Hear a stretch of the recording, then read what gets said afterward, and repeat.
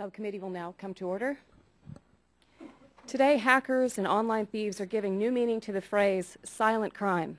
It's my hope that we will join together, raise our voices, and, like actor Peter Finch in the movie Network, shout out the window, "We're mad as hell, and we're not going to take this anymore." Americans deserve nothing less. The chair now recognizes herself for an opening statement. Sophisticated cyber attacks are increasingly becoming the greatest threat to the future of electronic commerce here in the U.S. and around the world. That's why Congress must take immediate steps to better protect the personal online information of American consumers. It's time for us to declare war on identity theft and online fraud. The Secure and Fortify Electronic Data Act, which establishes uniform national standards for data security and data breach notification, is our opening shot. The Safe Data Act builds on legislation passed by the House in 2009 but never acted upon in the Senate. Most importantly, it reflects the changing landscape of data breaches and data security since that time. It's an upgraded 2.0 version of data security legislation, encompassing many of the lessons learned in the aftermath of massive data breaches at Sony and Epsilon, which put more than 100 million consumer accounts at risk, and those are just the ones we know about. As subcommittee chairman, protection from identity theft and online fraud is one of my top priorities. Just last week, Citigroup, which has the world's largest financial services network, revealed a security breach in which hackers obtained personal information from hundreds of thousands of accounts. According to law enforcement officials, the hackers were able to gain access to customer names, account numbers, and contact information such as email addresses. Yesterday, we learned that an external website operated by the Oak Ridge nuclear weapons plant was victimized by a cyber attack. And earlier this week, the same group which claimed responsibility for attacks on Fox, PBS, and Sony also hacked the Senate's public website. In recent years, carefully orchestrated cyber attacks intended to obtain personal information about consumers, especially when it comes to their credit cards, have become one of the fastest growing criminal enterprises here in the United States and across the world. The FTC estimates that nearly 9 million Americans fall victim to identity theft every year, costing consumers and businesses billions of dollars annually. And the problem is only getting worse as these online attacks increase in frequency, sophistication, and boldness. As I have emphasized throughout our previous hearings, e-commerce is a vital and growing part of our economy. We should take steps to embrace and protect it, and that starts with robust cybersecurity. Most importantly, consumers have a right to know when their personal information has been compromised, and companies and organizations have an overriding responsibility to promptly alert them. To that end, the Safe Data Act first requires companies and other entities that hold personal information to establish and maintain appropriate security policies to prevent unauthorized acquisition of the data. It also requires the notification of law enforcement within 48 hours after discovery of a breach, unless it was an accident or inadvertent and unlikely to result in harm. It requires companies and other entities to begin notifying consumers 48 hours after taking steps to prevent further breaches and determining who has to be notified. The Safe Data Act also gives the FTC authority over nonprofits for purposes of this act only. These organizations often possess a tremendous amount of consumer information, and they have been subjected to numerous breaches in the past. At the same time, we want to work with those affected, as well as with the FTC, to make sure any new regulations are not burdensome for small businesses, especially during these difficult economic times. In addition, we are granting the FTC authority to write rules that take into account the size and the nature of the data that is being held online. Clearly, there are obvious differences between information brokers and local retail businesses, and the rules should reflect those differences. The proposed legislation also requires all covered businesses to establish a data minimization plan, providing for the elimination of consumers' personal data that is no longer necessary for business purposes or for other legal obligations. And finally, the Safe Data Act preempts similar state laws to create uniform national standards for data security and data breach notification. We learned during our recent hearings that consumer notification is often hampered by the fact that companies must first determine their obligations under 47 different state regimes. At the end of the day, I believe this legislation will greatly benefit consumers, businesses, and the U.S. economy. Given the growing importance of e-commerce in nearly everything we do, we can no longer afford to sit back and do nothing. The time for action is now. And at this point, the gentleman from, and to inform people that we do have an overflow room in 2123 for those standing who would prefer to be sitting. Again, 2123 is the overflow room. So at this point, I'd like to recognize the gentleman from California, Mr. Waxman, for his opening statement. Thank you, Madam Chairman. I've said this at our previous hearing, and I want to repeat it today. Data security is not a partisan issue. It's something all of us should care about. Last year, there were over 597 data breaches that affected over 12.3 million records. Last Congress, this committee worked together to pass with bipartisan support a data security bill introduced by Representative Rush. Our bill passed the House in December of 2009, but the Senate never took it up, so it was not completed. The bill we're considering today is based on our bipartisan House bill from the last Congress. It contains important provisions that require companies to secure consumers' personal data and notify them in the case of breaches. And I commend Chairman Bono Mack for using last year's bipartisan bill as a starting point. There are new provisions in the Chair's draft that strengthen last Congress's bill. For example, the draft contains a potentially valuable new provision requiring companies to have plans to minimize personal data they retain on individuals. Unfortunately, there are some changes in the bill that I fear weaken the bill rather than strengthen it. And this is a mistake, and one I hope we can fix as we consider this legislation. And let me raise some of the concerns I have. Under this legislation before us, Sony still would not have to notify its customers about its recent security breach. It did not restore the integrity of the data system for at least 43 days after Sony discovered the breach, and it still has not fully assessed the nature and scope of its breach. Notice is not required to the FTC and consumers under the draft until those steps have been completed. Well, that's far too long. It does little good to notify consumers after their identities have already been stolen and make them wait such a long period of time. This bill deletes key provisions on information brokers, which are companies that aggregate personal data about individuals and make a profit selling that personal information. It adds unnecessary burdens to the Federal Trade Commission's rulemaking process, making it more difficult for new pieces of data to be deemed, quote, personal.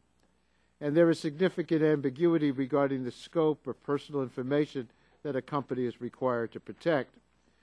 Under this legislation, companies, including an aggregator of data, are exempted from the requirements to safeguard personal information anytime that same data can be found in various local county government buildings.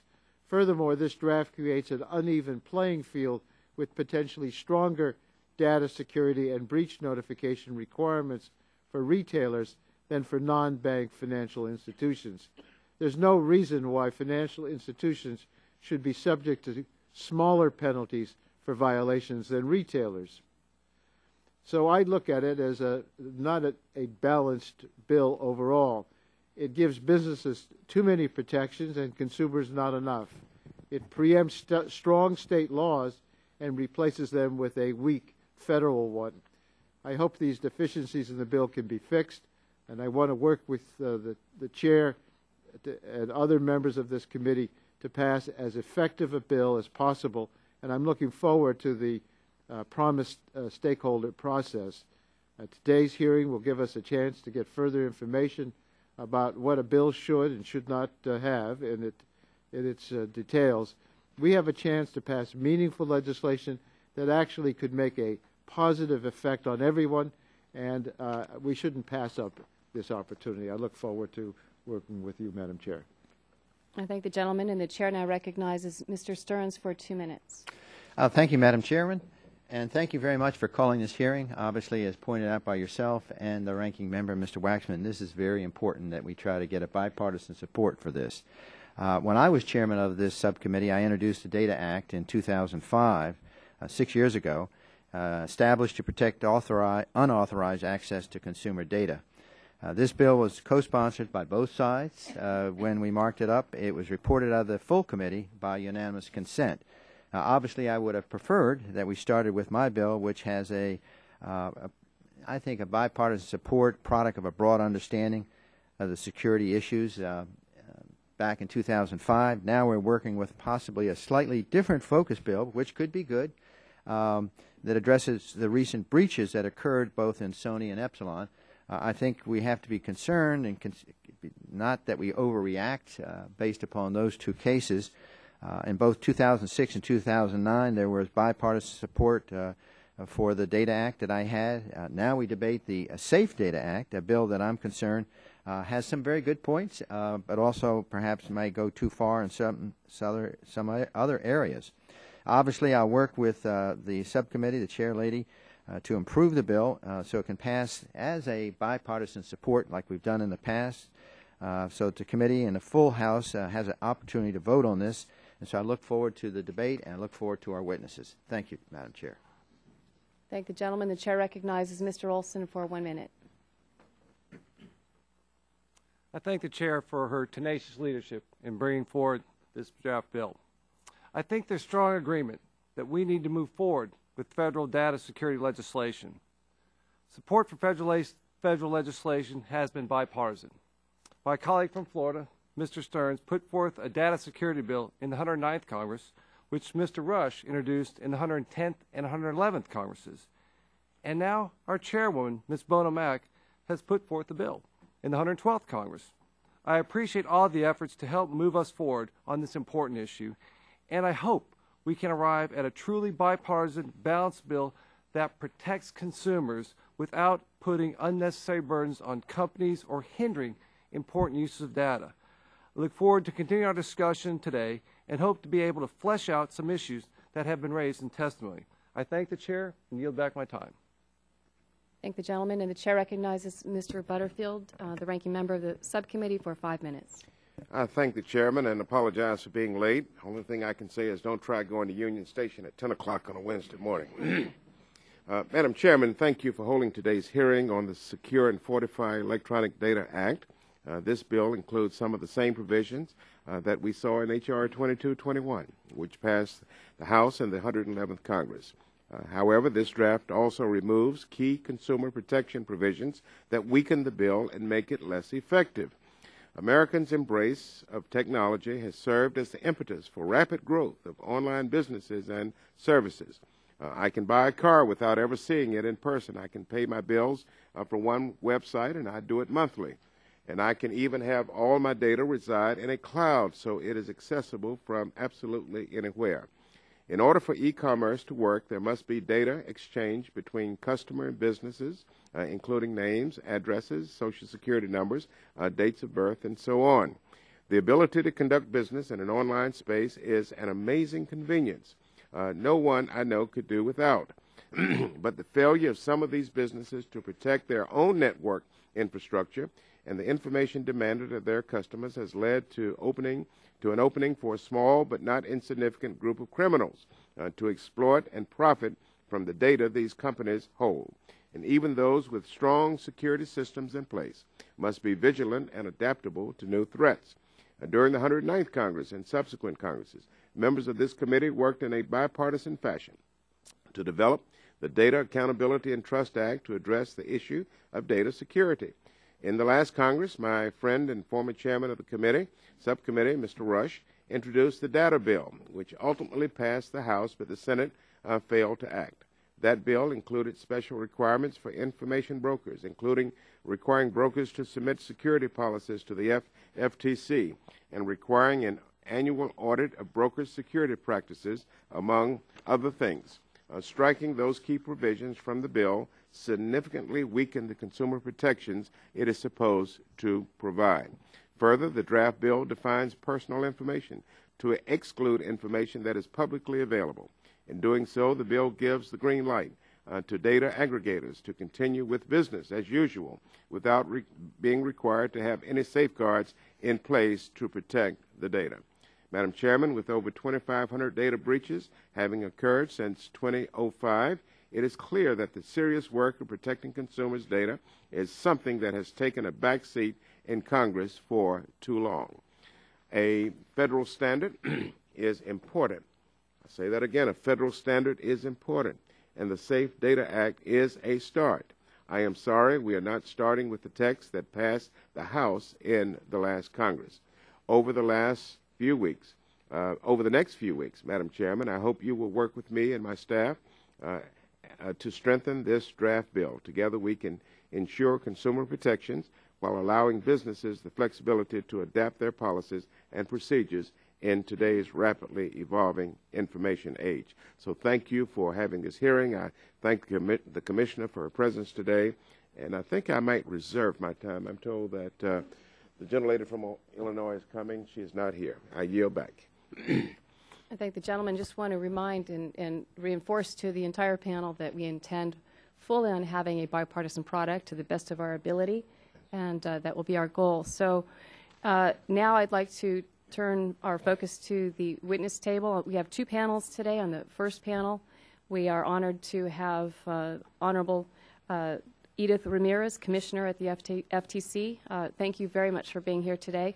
You'll be recognized for 5 minutes to summarize your statement, and just to, I'm sure you're familiar with the time clock. It's yellow, green, red kind of concept. When the light turns yellow, it means you have 1 minute to start your close. So at this point, we're happy to recognize you for your 5-minute statement. Good morning. And please remember to turn your microphone on. Good morning.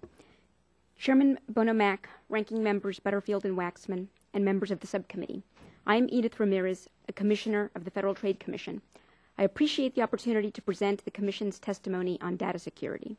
I want to thank you, Chairman Bono Mack, and the committee for your leadership on this important issue.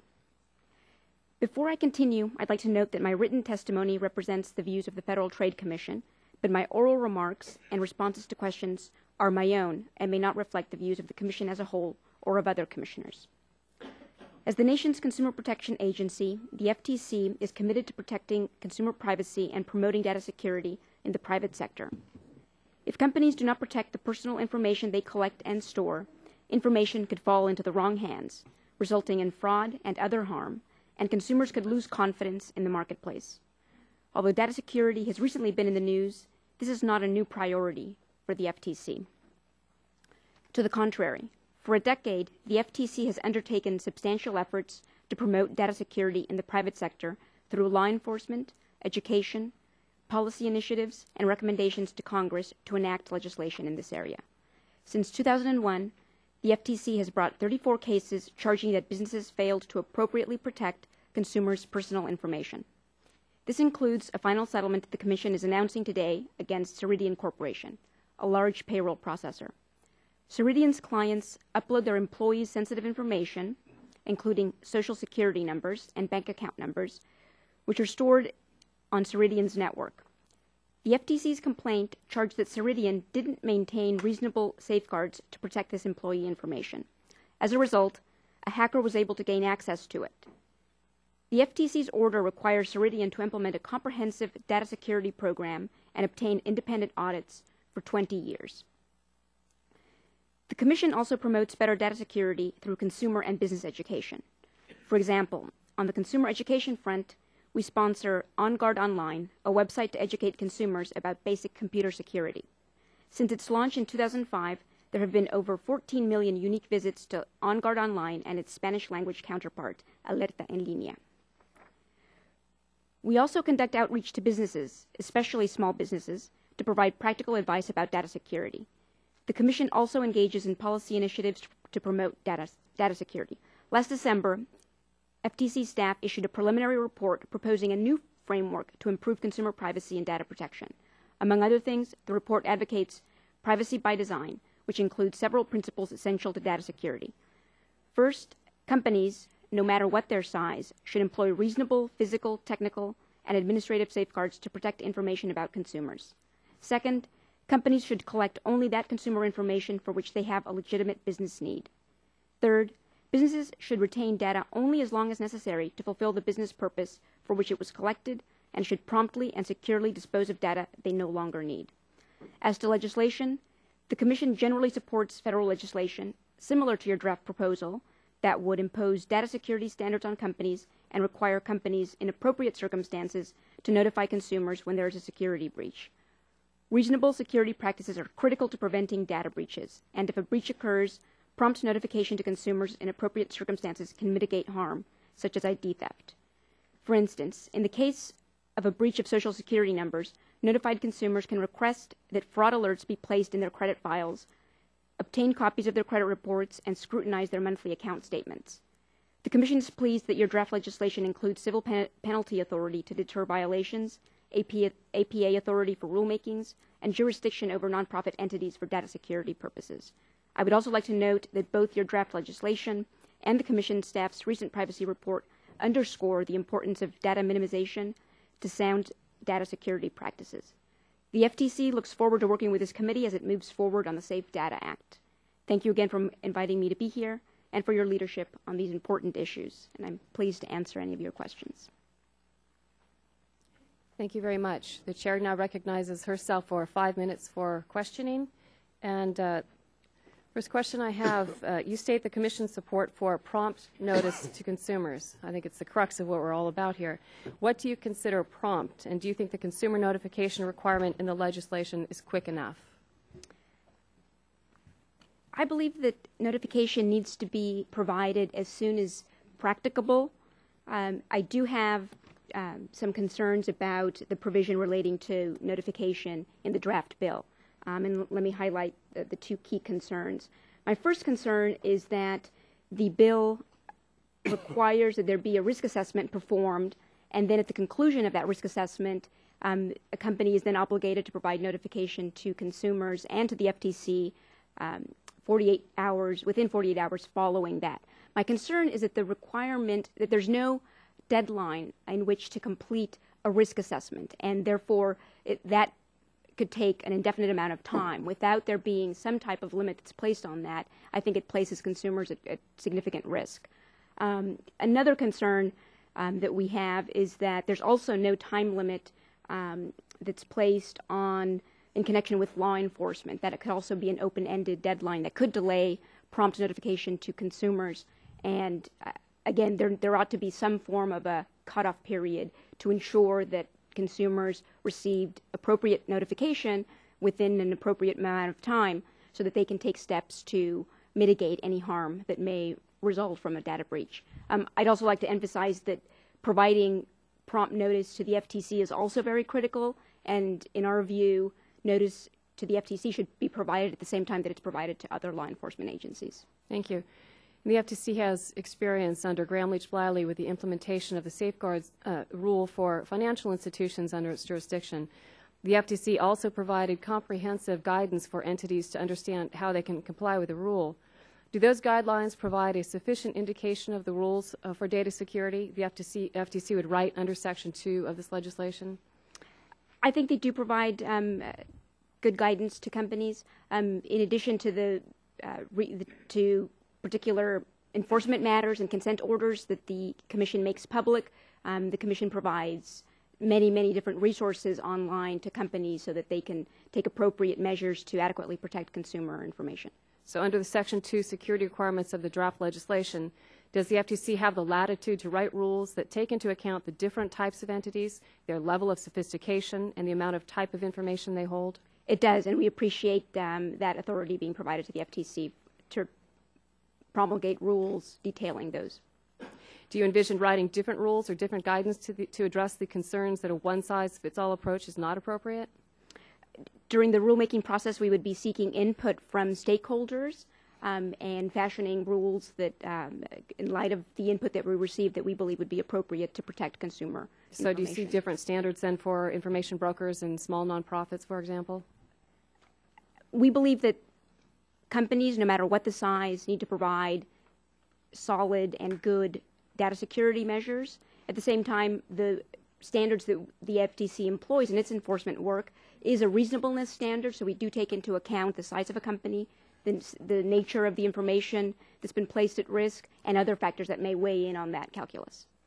Since we first started this process 6 years ago, 46 state laws have emerged.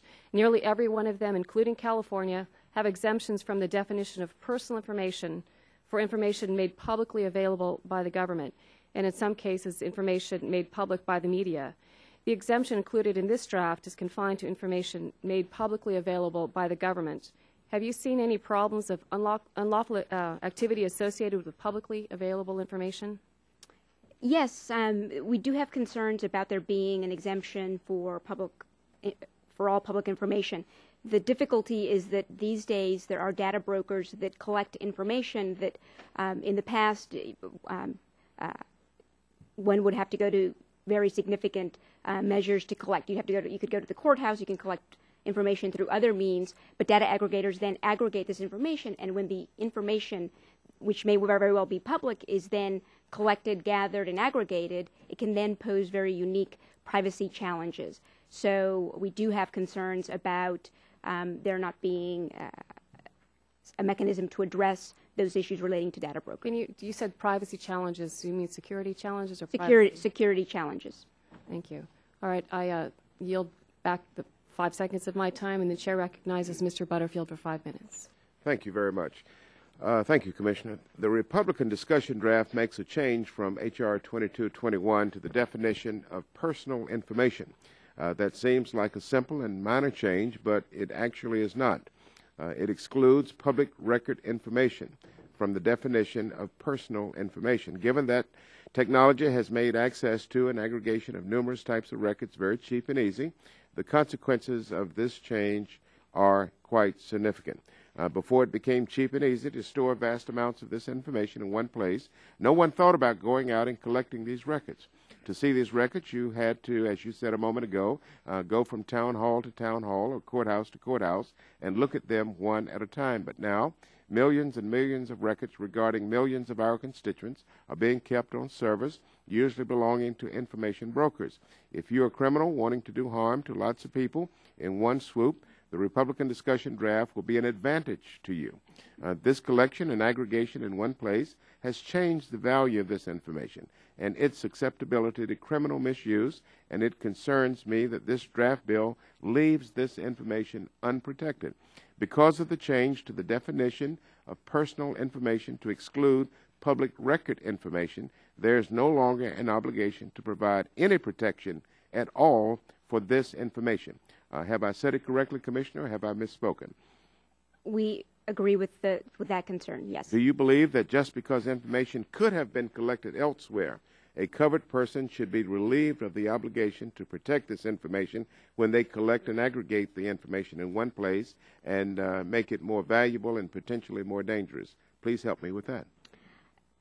I believe that information, even if it's public information, if it's personal information of the consumer, that information ought to be protected, and there ought to be appropriate data security measures in place to protect it. All right. I want to take your attention to notification. Do you believe notification to consumers should also be required for breaches involving this kind of information?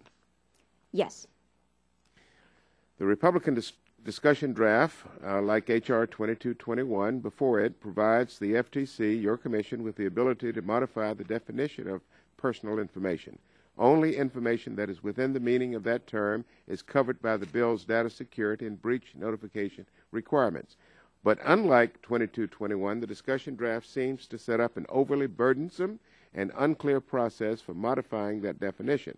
If the FTC wanted to change the definition for the purposes of either the data security or notification sections, it would have to find, among other things, that modification would not unreasonably impede Internet or other technological innovation or otherwise adversely affect interstate commerce. End of quote.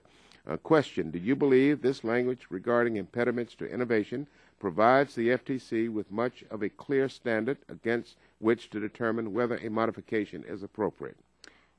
I do have concerns about the standards that are imposed, in addition to the limitation on changes to the definition that could impede innovation, as you mentioned. It also requires that the Commission only make a change when there's a technological change at issue, and that's in connection with the data security piece of the proposed bill. So that does raise concerns because we feel there are issues with the definition of personal information. It's too narrow, and we would not be able to address those concerns. Well, what would you do? How would you make that determination if you were called upon to do so?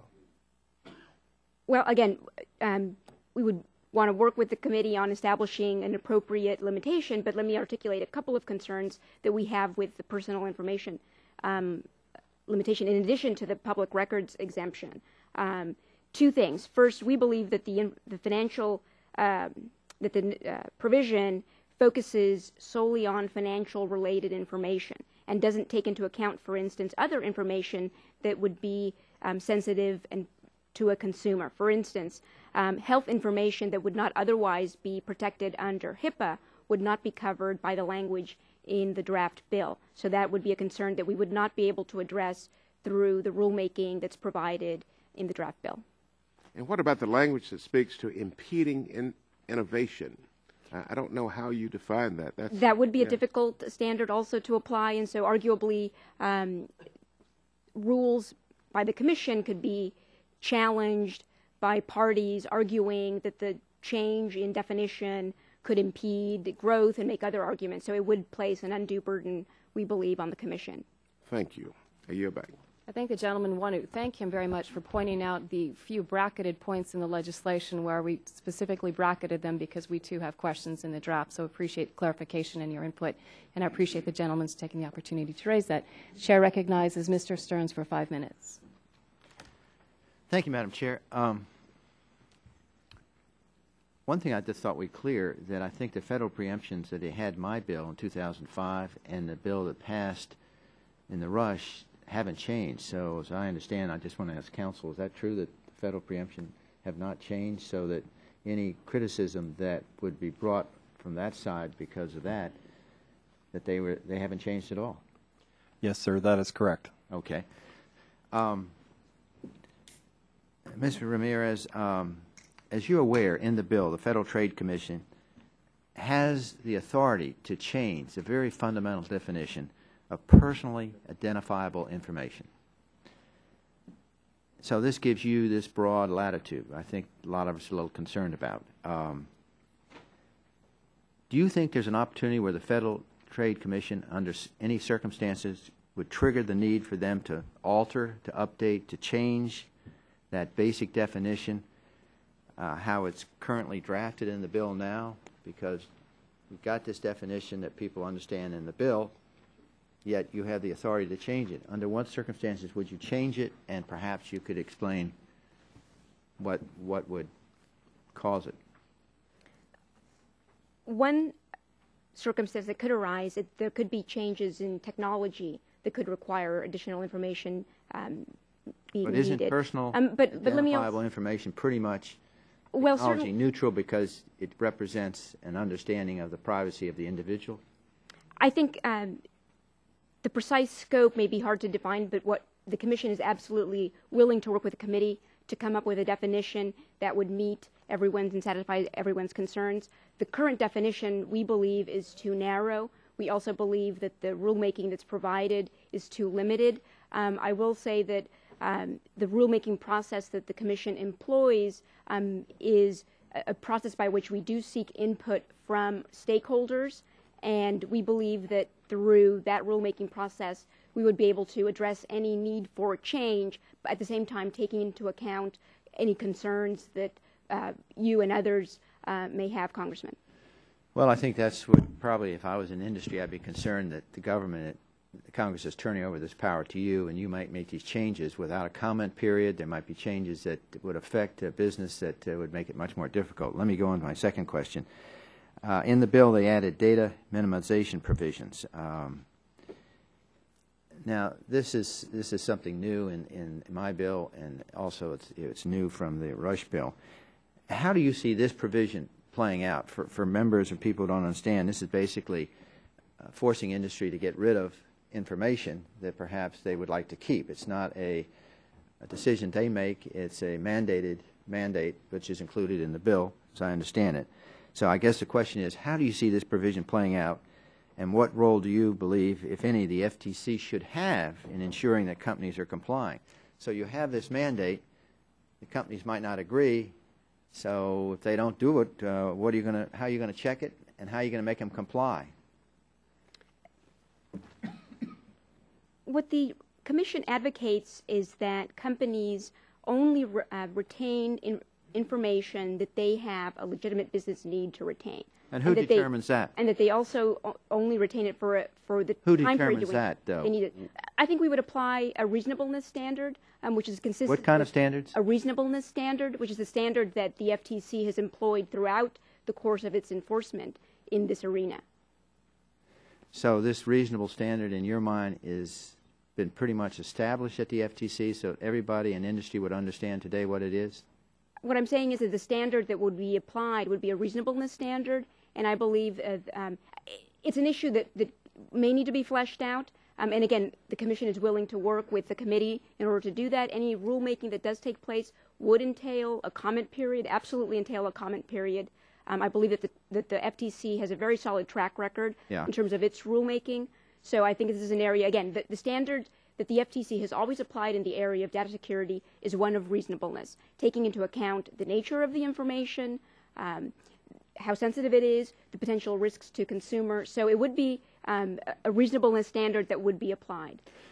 Do you think that the Congress should set the broad outline for this data minimization provision and not give it any authority to the FTC, or do you think you need to have that authority to make that decision? I think it would be appropriate to give authority and flexibility to the FTC to provide additional guidance to companies as to how to effectuate those requirements. Yeah, thank you. All right, gentlemen's time has expired. The chair recognizes Mr. Waxman for 5 minutes. Thank you, Madam Chair. Again, looking at this draft bill, I have some questions so that we can get your input on it. And as I look at the draft bill, there's a notice that must be given to the Federal Trade Commission and the consumers when there's been an electronic data breach. But it's only required after the covered person, a company who has the identifying information, has done certain things in connection with the breach. The covered person must, 1, assess the nature and scope of the breach, makes sense, take steps to further prevent breach or unauthorized disclosure, and then 3, restore the integrity of the data system. Now, those clearly are the priorities for the company itself.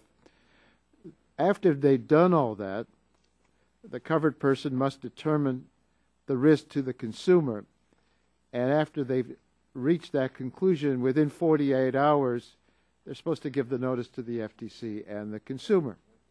But there's no limit in this draft bill for how long a person can take to complete steps 1, 2, and 3. There's just no limit. The covered person, company, knows about a breach.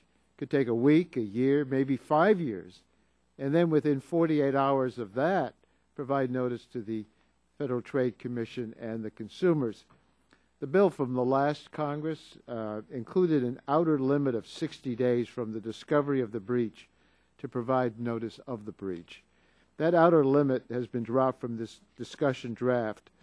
If we were to include an outer limit, how long should that limit be, in your opinion? In my view, and the Commission's view, is that the time for notification should be as soon as practicably possible.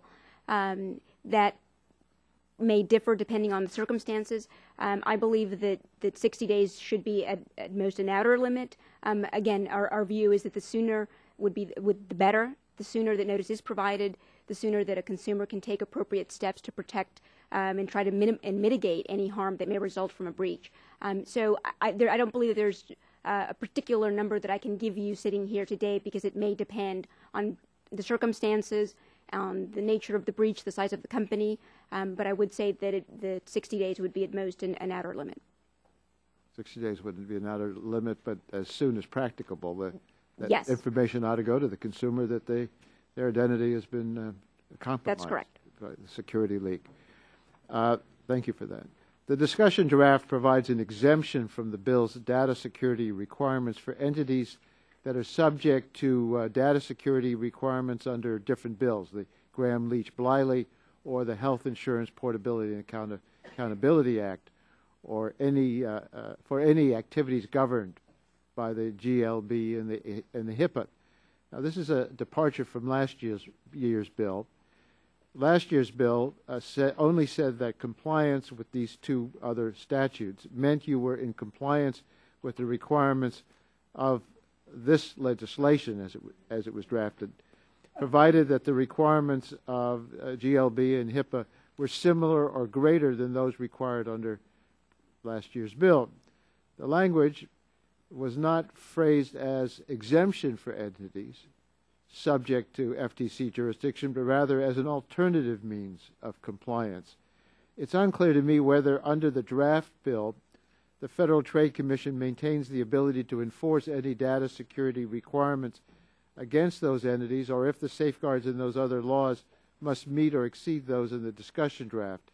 Do you believe that this exemption could potentially limit the Federal Trade Commission's enforcement abilities with respect to entities subject to the other two statutes, those other two statutes, and could you explain your answer to that? Under my reading of this of the bill, I do believe that it potentially creates a gap in authority, because it does exempt entities that are subject to FTC jurisdiction from having breach notification requirements, which are not required under Gramm-Leach-Bliley. So that is a concern about there being a potential gap in authority. And do you believe this exemption could potentially lead to a disparity in the security requirements for non-bank financial institutions and everyone else under the FTC? I do. And what's your understanding of the effect of the phrase, any activities governed by the GLB or HIPAA on the scope of this exemption? What is the Gramm-Leach-Bliley activity? Is that just issuing privacy notices? Is that following the FTC's safeguards rule, or is that marketing? That activity-based exemption, it's a little bit unclear exactly how broadly it might be interpreted, but I think that the key point is that it does create a disparity between the obligations of certain financial institutions, so that it is a concern about in connection with the authority that's provided. Thank you. Madam Chair, I just want to point this out as an area where we need to work together to make sure that there's no ambiguity or poor drafting that would undermine what we're trying to accomplish. I thank the gentleman very much. I agree with his questioning and agree with his assessment about where we can fortify the bill, and I look forward to working with you on that. And the chair is happy to recognize Mr. Olson for 5 minutes. I thank the chair. Commissioner Ramirez, welcome. Thank you for your time today.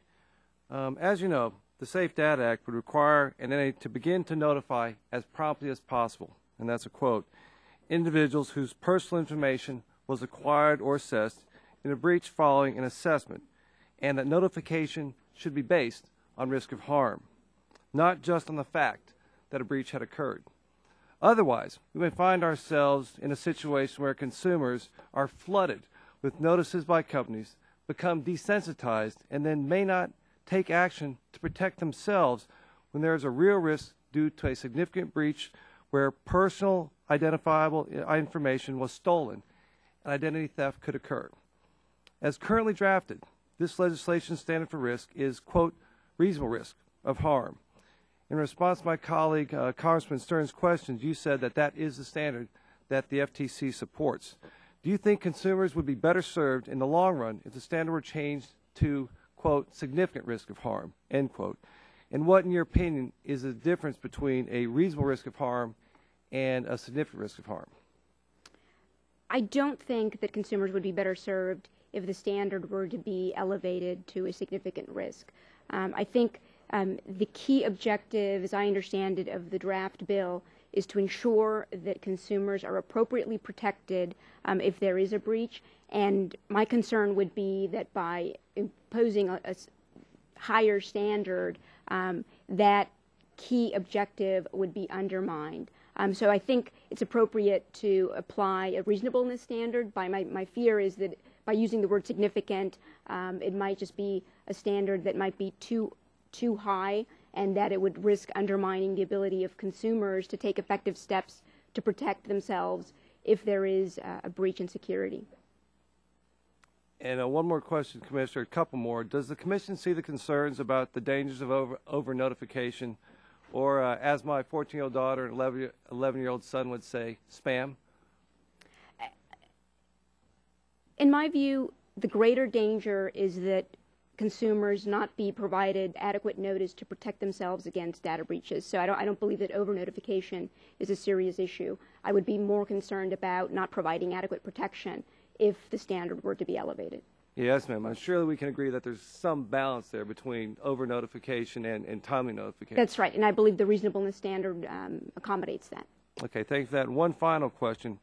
Why does the FTC feel so strongly about obtaining authority over nonprofits and universities for data security breaches?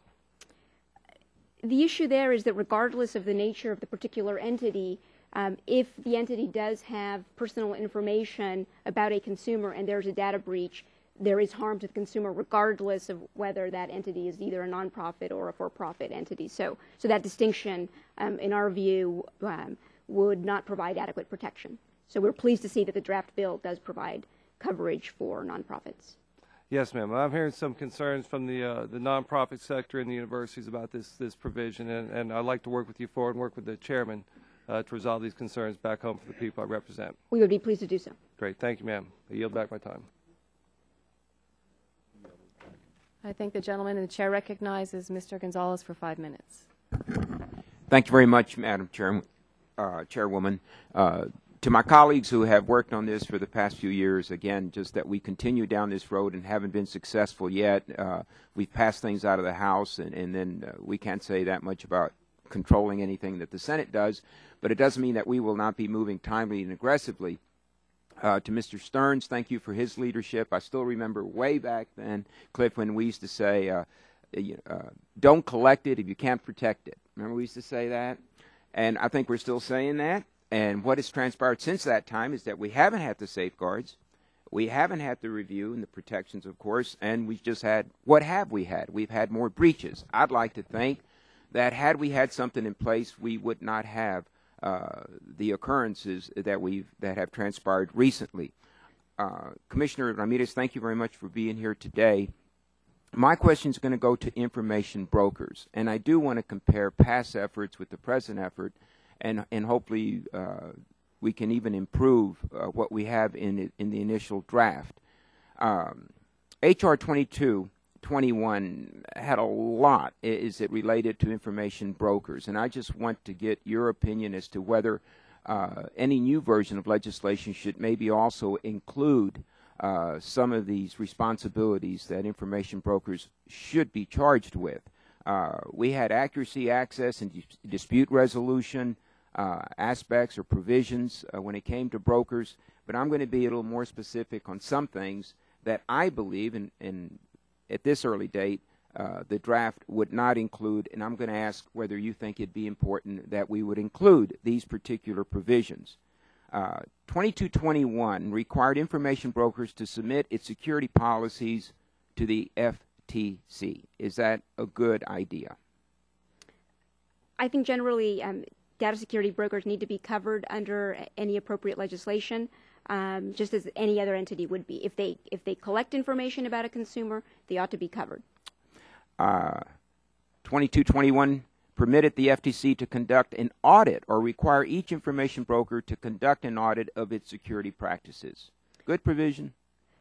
Again, I think the data security measures that apply to other entities ought to apply equally to data brokers, because any entity that collects, gathers, and uses personal information of consumers need to have appropriately protective data security measures. Maybe even more so, since that's their primary objective and activity, is it not?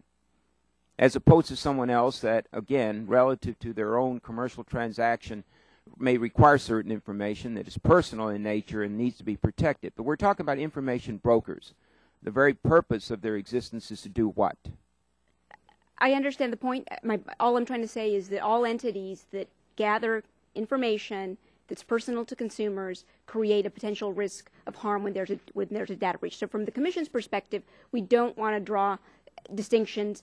If an entity collects and uses consumer information, there ought to be appropriate data security measures, and absolutely they ought to apply to data brokers. And that's the reason it was in 2221, and we would agree with you, of course. The last two, because I have about a minute and a half, required the FTC to promulgate rules requiring information brokers to establish measures facilitating the investigation of breaches. Would that be important? Yes. And lastly, prohibited information brokers from pretexting, the practice of obtaining information through false representations. Yes. Thank you very much. Now yield back, Madam Chair. Thank the gentleman, and the chair recognizes Mr. Pompeo for 5 minutes. Thank you, Madam Chairman. Thank you for being here today. Ms. Ramirez, you talked about your concern that for the exemption for publicly available information, that you said that now with current technology it has increased the value of that information. Can you give me an example of what you're thinking of? I think there are a number of companies that gather information about consumers because it may aid, for instance, in connection with advertising and online behavioral advertising in particular.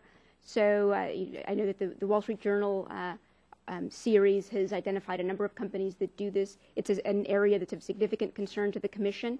And again, regardless of the fact that the information may be publicly available, given that it's now aggregated and it can be accessed technologically in much more easily, it raises significant data security concerns. And what kind of information is you're concerned about? Is it addresses? Is it tell me what it is that's publicly available that you're concerned about this aggregation of this information in the hands of these people you think are going to do harm? It could be addresses, it could be name, family members that reside in a house. That combined with other information could potentially lead to security concerns. Okay, thank you. I want to come back to something Congressman Stearns was speaking. He was talking about the definition in the draft of legitimate business purposes. And if I understood your testimony correctly, you want to retain the authority, that you want the FTC to retain the authority to define that. That is to say, we're going to apply a reasonableness standard. Is that correct? That's right. Forgive me for my skepticism. I've been 16 years in business, and when the federal government says, don't worry, we'll be reasonable, it causes my alarm bells to go off in my head. Perhaps it might help if I can articulate a concern.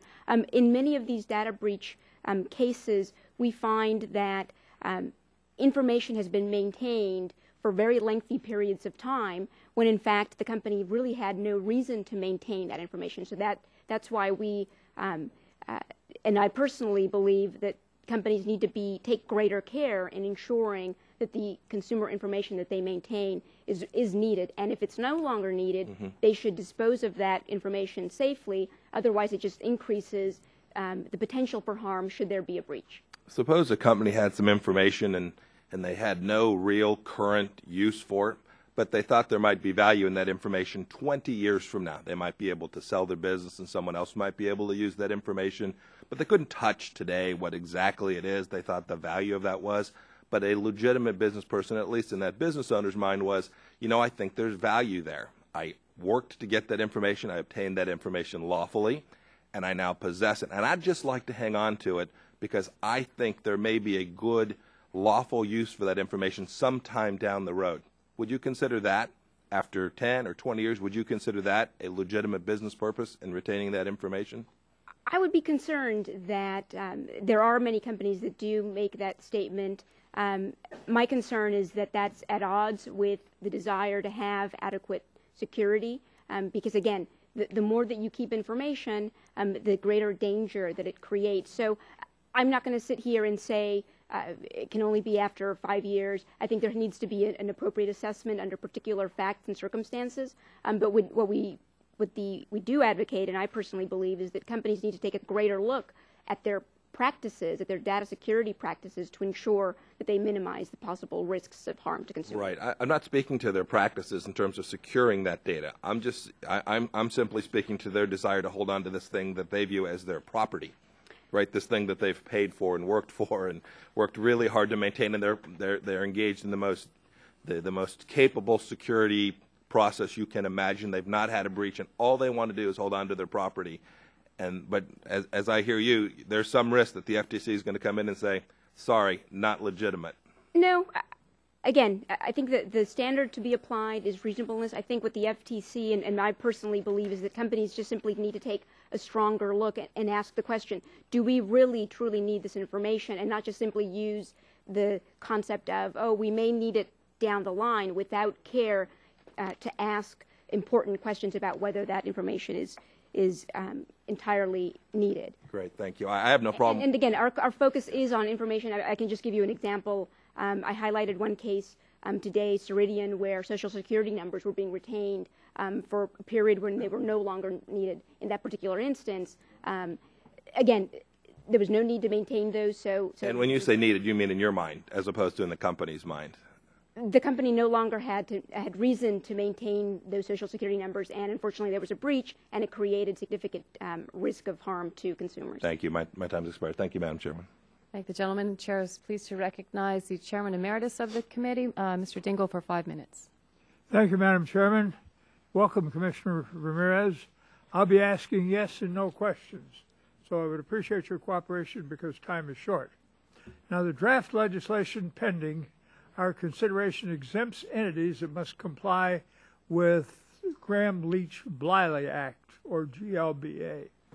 The Federal Trade Commission's rule to implement the data privacy requirements of GLBA is known as the Safeguard Rule. Is that correct? Yes. Now, Commissioner, does the Safeguard Rule require that a covered entity under the jurisdiction of FTC notify a consumer of a data breach within a certain period of time? Yes or no? No, it does not. Commissioner, so an entity regulated by FTC that is covered under GLBA but not the draft bill is under no statutory or regulatory obligation to notify consumers of a data breach within a time certain. Is that correct? Yes.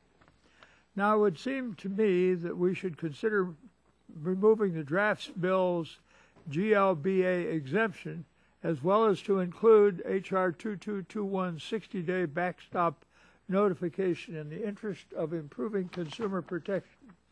Now, the draft bill allows the Commission to modify the definition of the term personal information according to the Administrative Procedure Act, or APA, which I applaud. I'm worried, however, though, that the bill imposes vague conditions on the Commission to be satisfied before it can commence a rulemaking. I fear that the effect would be that the Commission may never amend the definition of personal information. Now, Commissioner, has the Commission examined this matter, and if so, does the Commission share my opinion on the matter? We do have concerns about the ability of the FTC to modify the definition of personal information, as I've articulated earlier in my testimony. Now, I would request that the Commission submit its comments for the record. Would you do that for us, please? Yes, of on course. This question? Now, I understand the draft bill does not treat data brokers any different from other entities that collect and store personal information. This is a change from H.R. 2221, which, by the way, passed the House overwhelmingly, which describes additional requirements for data brokers. The bill does not contain provisions that allow consumers to have reasonable access to information data brokers who collect information about them. Is that correct? Yes. Now, Commissioner, does the Commission believe that brokers should be subject to more stringent data security and breach notification requirements than other entities that collect and store personal information? Yes or no? In my view, yes. Would you submit such amplification of that as you might deem appropriate? Yes. Now, Commissioner, does the Commission believe that consumers should have a statutory right to reasonable access of the personal information that data brokers collect about them? Yes or no? In my view, yes. And I believe you would say that that's the only way you're going to assure that they will have that right to access. Is that right? In my view, yes. Now, Madam Chairman, I appreciate your work on the bill so far, and I want to thank you for this hearings. As my questions have indicated, I believe there are parts of the bill that can be improved. I stand by to work with you and am ready to assist you and the rest of our colleagues in order to report a bipartisan consensus bill that offers consumers the best protections possible.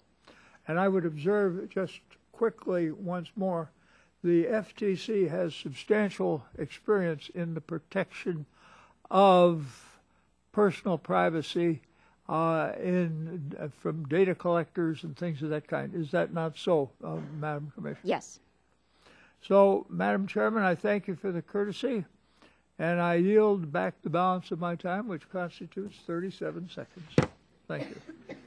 I thank the gentleman very much and recognize Mr. Guthrie for 5 minutes. Thank you very much. Thank you, Madam Commissioner, for being here. I appreciate this. And this is a serious issue that we have to address, and it looks like there's going to be significant work to do this in a way that is bipartisan.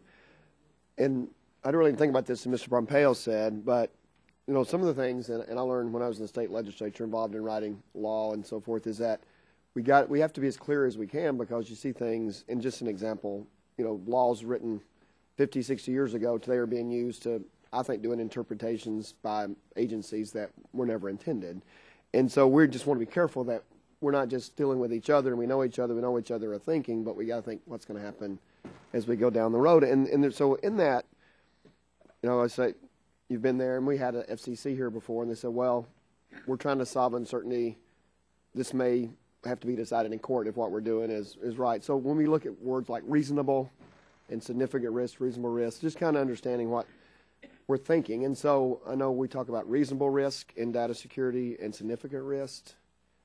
And if you would kind of talk about the differences in those two and the cost of complying, I guess, for a business, or in the level of security for consumers. We got to decide, give the consumer the security they have with the business having the knowledge or the certainty what it's going to cost them to do, so they can plan and move forward. So just the difference in reasonable and significant risk in your mind, I guess. In my mind, the concern that I had was that using the word significant would elevate the standard, and the result would be that it would undermine protection to the consumer.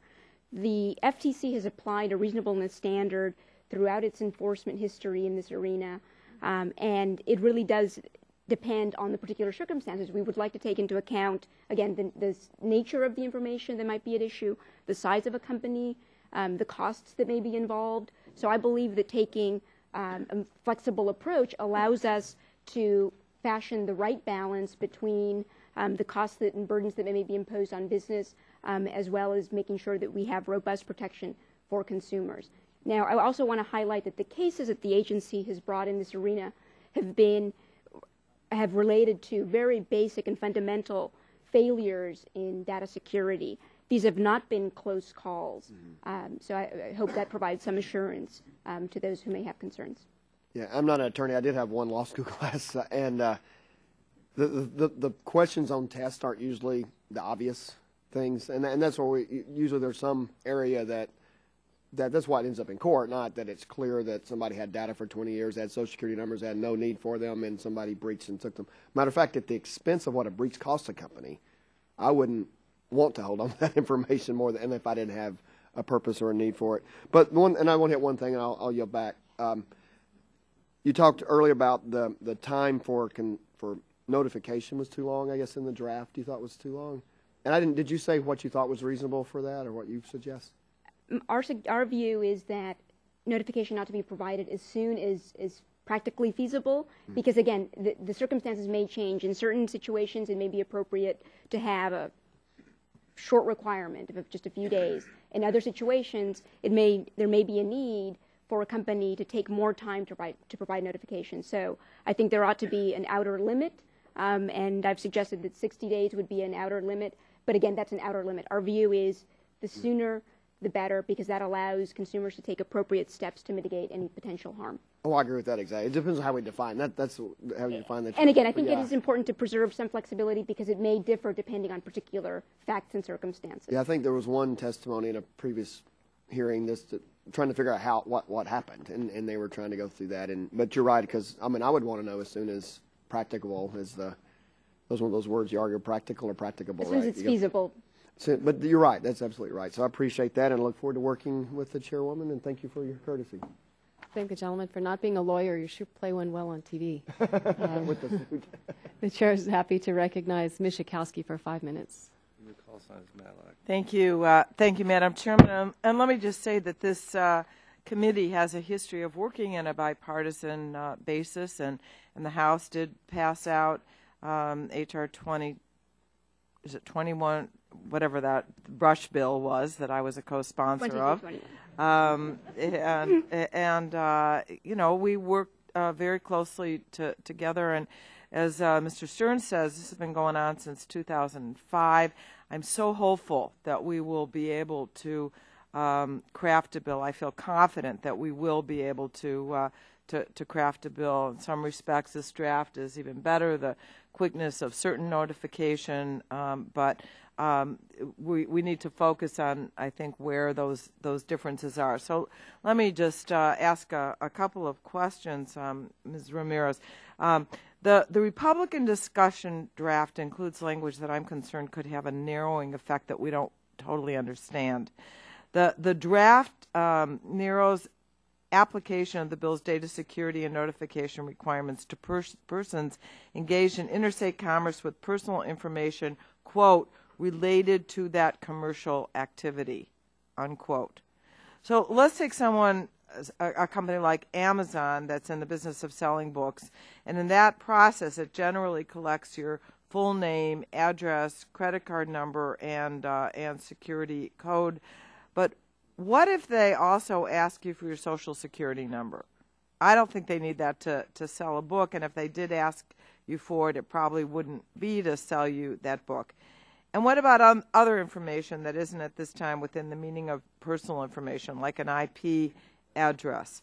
So I know this is a fairly technical point, so you may not have an answer right now, but to the extent you can, do you know how the FTC would interpret and implement this phrase, quote, related to that commercial activity?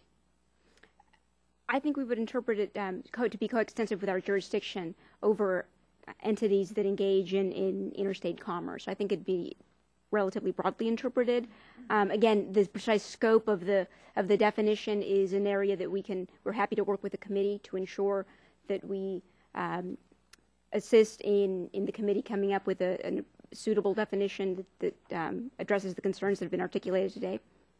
Well, I'm just worried that it is ambiguous language, and we may want to work with you and work with the committee to tighten that up. And we would absolutely be pleased to work with you on that language. Great.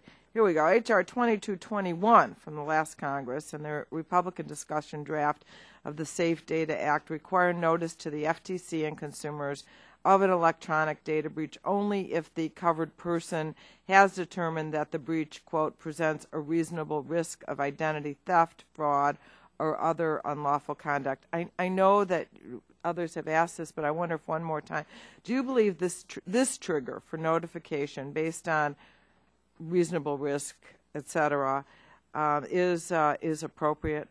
I do. I think that the standard of reasonable risk gives it appropriate flexibility and to accommodate both the need to protect consumers as well as the need to take into account any burdens, excessive burdens on business. And it falls on the covered person to determine whether or not the trigger has been, for notification to the FTC and consumers, has been met. Do you believe it is appropriate for the covered person to make the ultimate determination about the risk posed to consumers from a data breach and whether notice to the FTC and consumers is required? And if not, who should make that determination and how should they go about doing that? That's a serious concern that we have.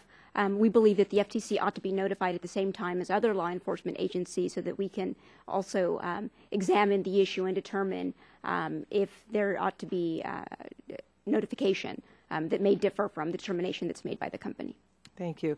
And finally, in the few seconds I have, H.R. 2221 require notice to law enforcement, the FTC, and consumers in the event of a data breach involving electronic records. There's no requirement for notice in the event of a data breach involving paper records. Do you believe the scope of the notification requirement should be expanded to include data breaches involving paper records? I do. I believe that paper records can also pose serious concerns and risks to consumers. Thank you, and I yield back.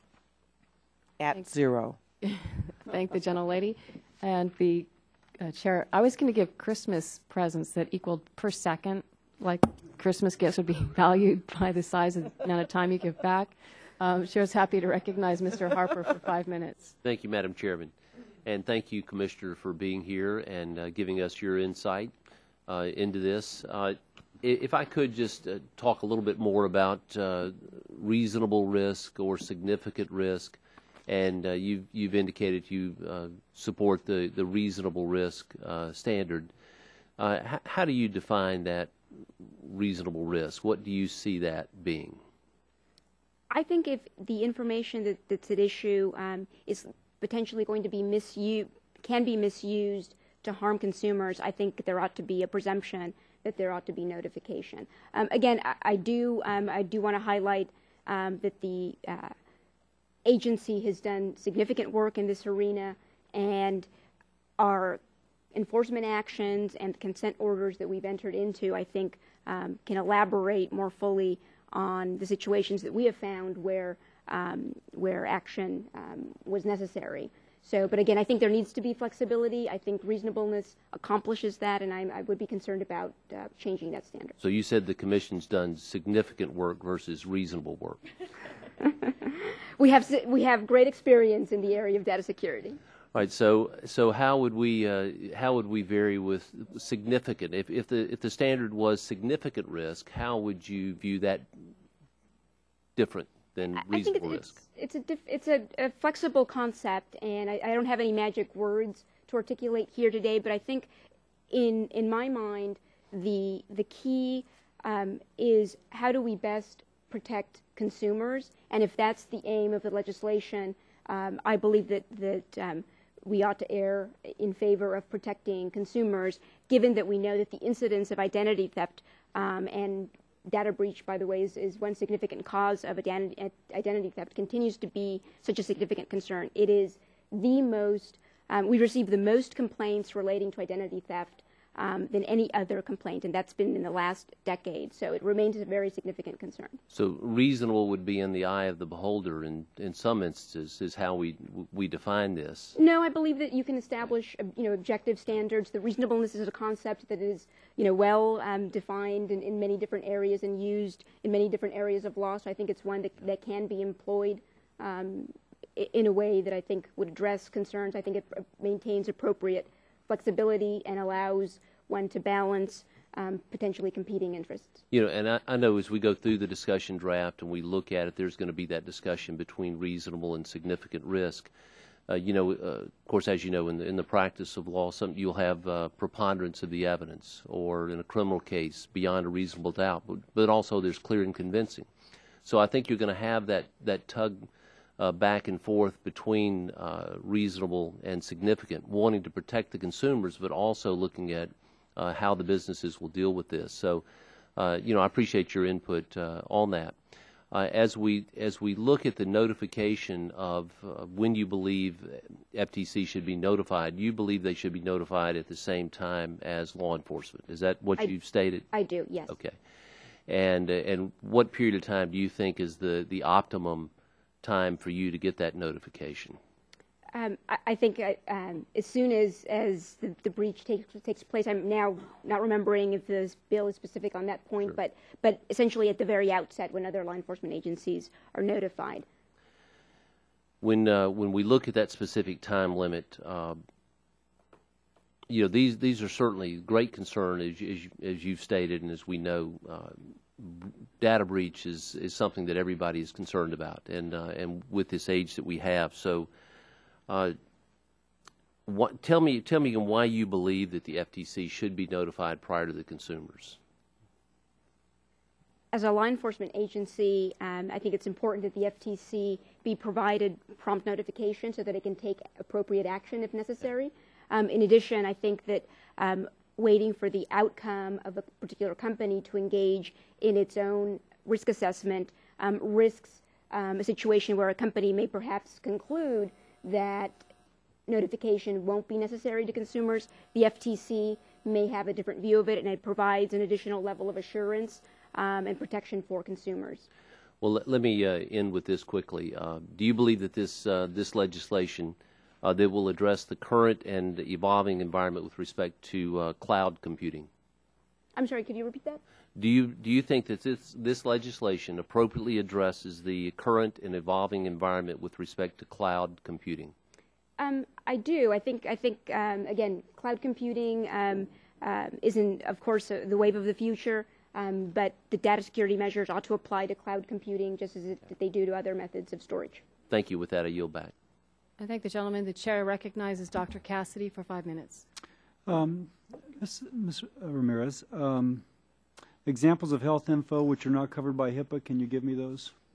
Let me give you an example from one of the matters that the FTC handled, the Eli Lilly matter, which involved the release of information about individuals who had used Prozac.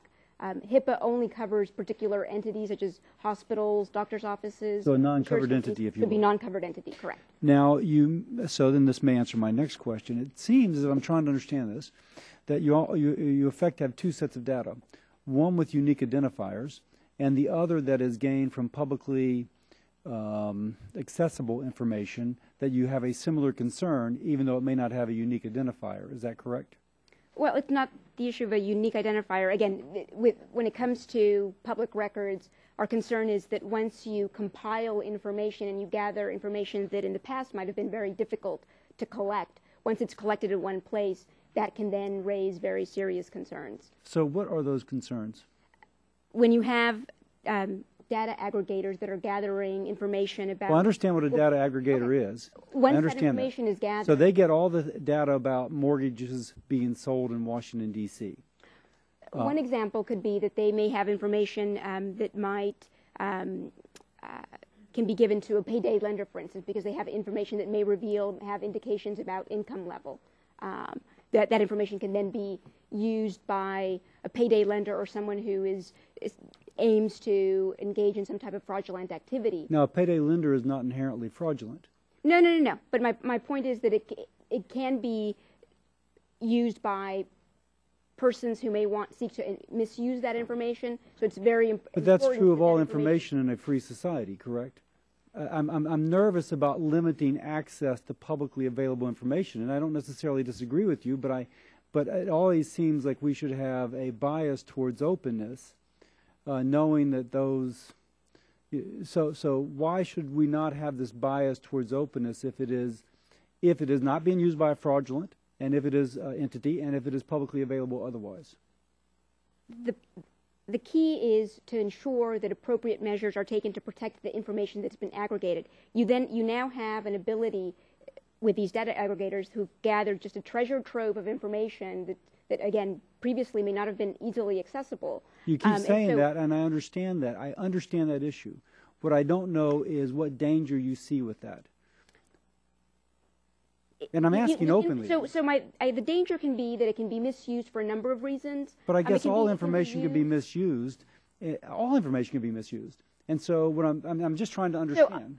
So the fundamental point is that information needs to be protected, and if that information if there's been a breach, the consumer ought to be notified. And in the case of data brokers, I believe that there ought to be some additional requirements where a consumer may have Can you give me, just so I understand better, because clearly I'm struggling, can you give me a specific example of where, and just so I can understand, again, I'm not challenging, I'm trying to understand, a specific example of where a data aggregator had data that was breached that did not include a social, did not include a credit card number, a security code. It was just like, Bill Cassidy, he's a congressman from Baton Rouge, and he's got 3 kids, and et cetera, et cetera. Are you with me? Let me give you one example. Information relating to income, for instance, is information that might be gathered or somehow ascertained through the access of publicly available information. Now, I'm told when I suddenly saw all these catalogs I was getting back when people sent catalogs, that they looked at my census tract and they said, oh, he's in a pretty good census tract. And so therefore I started getting an incredible number of catalogs. Now, are we going to restrict the ability of someone to know what census tract I live in? No, but I think you can provide access rights so that if, for instance, again, let me go back. Now the access rights is a separate issue. The access rights I gather from Mr. Dingell's thoughts. It actually seems I can see some use in that. But again, I'm wondering, what is the inherent damage? We would not be restricting the ability to gather the information that's publicly available.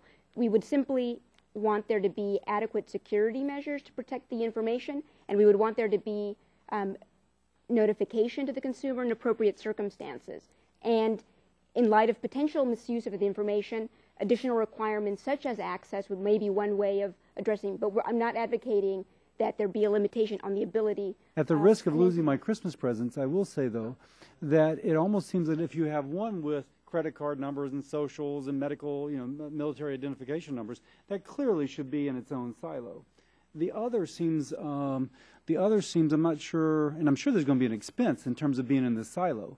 The other seems to me inherently less, onerous as regards the protective measures taken, because it doesn't have the same import if somebody knows I've got 3 kids and live in the census tract as opposed to knowing my social.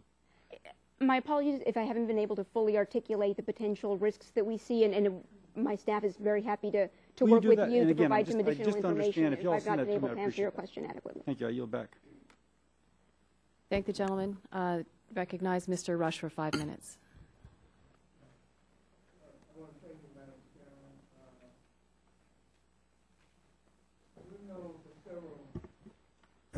Congresses now that massive mega data breaches could and will occur, and we've had the vision to introduce legislation to make these breaches more difficult to perpetuate, and that would make consumers as close as to whole as possible when they piece back together their personal lives and identities.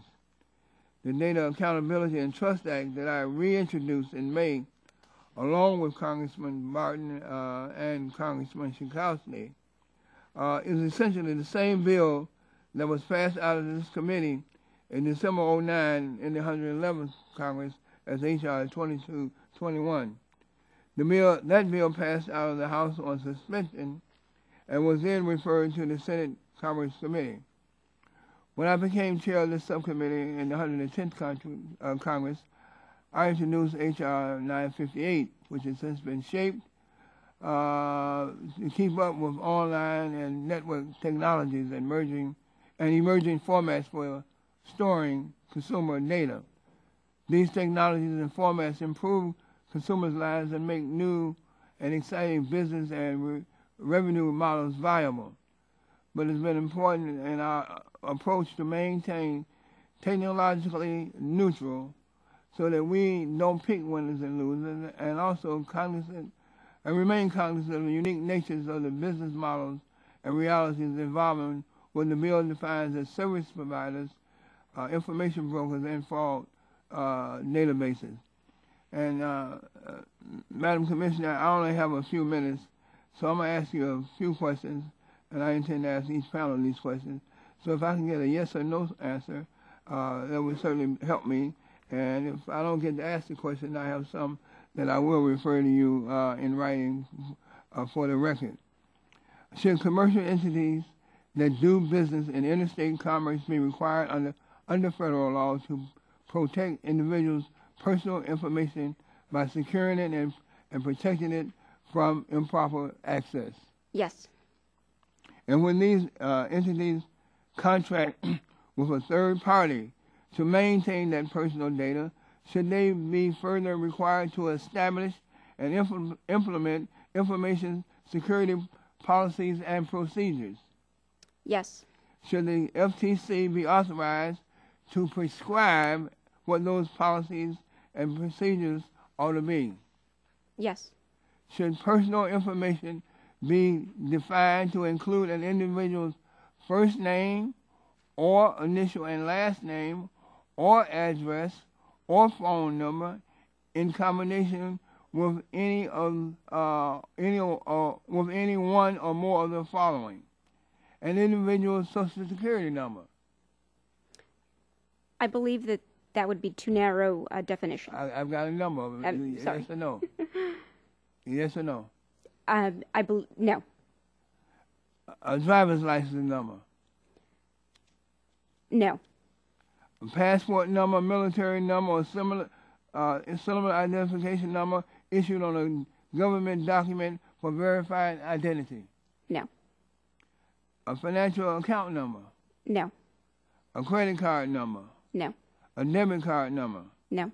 Or any security access code or password needed to access the account? No. Should information brokers be required to submit their data security policies to the FTC? Yes. Should information brokers be required to establish procedures that consumers may follow to review and, if necessary, dispute the accuracy of their personal data? In my view, yes. Well, thank you very much. You've been very kind and helpful. And with that, Madam Chairman, I yield back the balance of my time. Thank the gentleman. The chair recognizes Ms. Blackburn for 5 minutes. Thank you, Madam Chairman, and thank you for being here with us today. And I want to stay with this personally identified information because I think that gets to kind of the crux of the matter when you talk to our constituents and you look at how they've reacted to what has transpired with the Sony breach and the amount of time that was required to inform people there. You can go back as far as the TJX breach and the amount of time and the inconvenience that was caused to individuals there. So I think that what we have to do is that our goal should be to define this legislation in a way that is very clear and very meaningful to our constituents and to policy makers. And I know Mr. Stearns talked about FTC control and authority, and some people believe that we should not give the FTC the control to make the policy, specifically the FTC with the rulemaking process and having the ability to set what is personally identified information is a very powerful tool. And there are many that think we should define that in law and not give it to the FTC. So I want to stay with this. I want you to define for me, just go down the tick list of as making rules what you would put, sequence what would be personally identified information, how you would sequence that in the rulemaking authority. I think the touchstone here is information that can be uniquely tied to an individual. I'm afraid that I just can't rattle off a list here, but my staff is very happy to work with you to articulate in more specific terms. But again, the key would be information that can then be used to identify someone. And I believe it would be broader than the definition that it's currently used in the draft bill. Okay, what I would like for you all to do then is to submit that to us in writing, because I think this is an area where we're going to need to focus, put some attention on what this is. Who owns that online presence is becoming more important to our constituents, and we hear from them daily on the privacy issue, on the data searching, the data selling, all of these issues that are becoming intertwined, even with the piracy issue and the intertwining that is there. So to say a unique tie may be a simple, concise answer to give, but it does not provide the depth that we're going to need to have as we go through this. So I would ask you to do that. Okay. The chair talked about declaring war on identity theft and online fraud, and I think she is exactly right on this.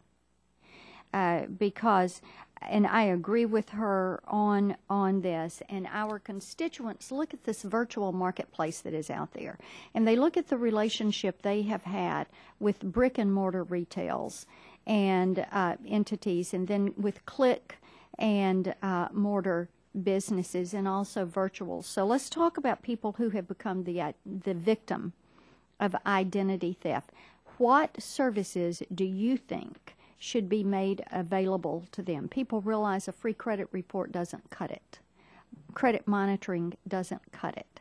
So tell me what you think for those that have been harmed by identity theft? What services should be available for them? I do think that credit monitoring is an important aspect of the protection, but I also think it's incumbent what the consumer will need to do is to be very vigilant, monitoring all of their financial accounts, monitoring their billing statements, and if they see anything. So the personal responsibility aspect. That's an element of it, and we provide guidance to consumers about what they ought to do and the steps that so they ought to So you see the FTC's role more as providing guidance on that? In terms of consumer education is a significant piece of what the FTC does, and we do provide information to consumers, helping them take steps if their, for instance, identity has been stolen or there's a risk of that, what steps they can take to protect themselves. Okay, let me ask you one other thing. The bill that we're considering, should it apply to government systems?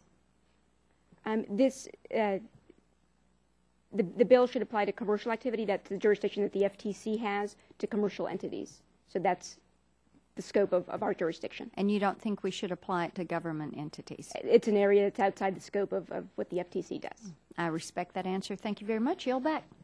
Thank the gentlelady very much. And with that, we've concluded the first panel. We want to thank our witness very much for her in-depth and very thoughtful answers today.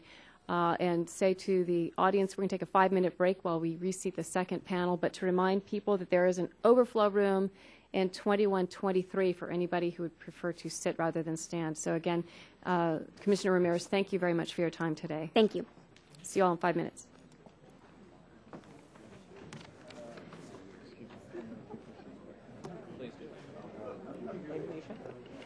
Look forward to seeing you. Is there anything special you want me to talk about? No, I think definitely so. Investigation, sort of your high level, what should we learn from it, what should industry walk away with, not so much granularity or detail. You did a terrific job. No, you did. And of course you can I say sent something a like, message. It didn't feel that way. What? It didn't feel that way. Oh, no, you did.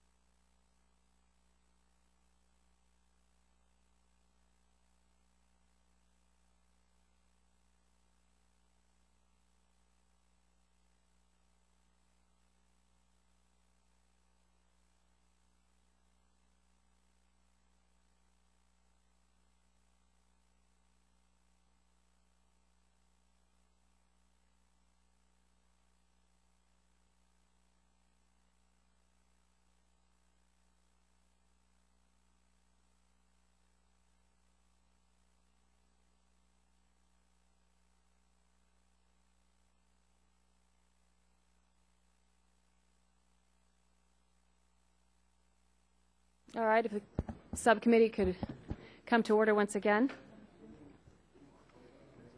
If the gentlemen in the corners could please take your seats. On our second panel, we have 4 witnesses who are deeply engaged on the issue of cybersecurity. Testifying are Jason Goldman, Telecommunications and E-commerce Counsel for the U.S. Chamber of Commerce, Robert Holliman, President and CEO of the Business Software Alliance, Stuart Pratt, President and CEO of the Consumer Data Industry Association, and Mark Rottenberg, Executive Director for the Electronic Privacy Information Center. Good afternoon, gentlemen. Thank you all for coming. You'll each be recognized for 5 minutes to help you keep track of the time. There's a time clock in front of you, and green, red, yellow, you know what they mean. Yellow means 1 minute to get to the conclusion of your testimony. So at this point in time, we are going to recognize Mr. Goldman for 5 minutes, and please remember to turn your microphone on and bring it close to your mouth. Good afternoon, Chairwoman Bono Mack, Ranking Member Butterfield, and other distinguished members of the subcommittee.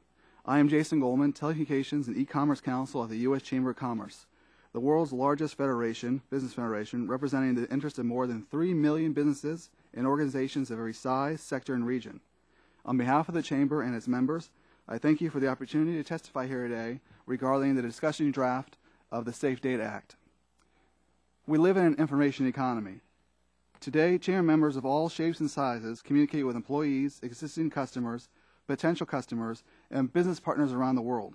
They use data to spur sales and job growth, enhance productivity, enable cost savings, and improve efficiency. Global and U.S. data usage are skyrocketing. In today's tough economy, businesses depend more than ever on having beneficial and trusted relationships with their customers. Therefore, there is no question that protecting sensitive customer information should be a priority for all businesses that collect and store this data, and that customers deserve to be promptly notified if a security breach has put them at risk of identity theft, fraud, or other harm.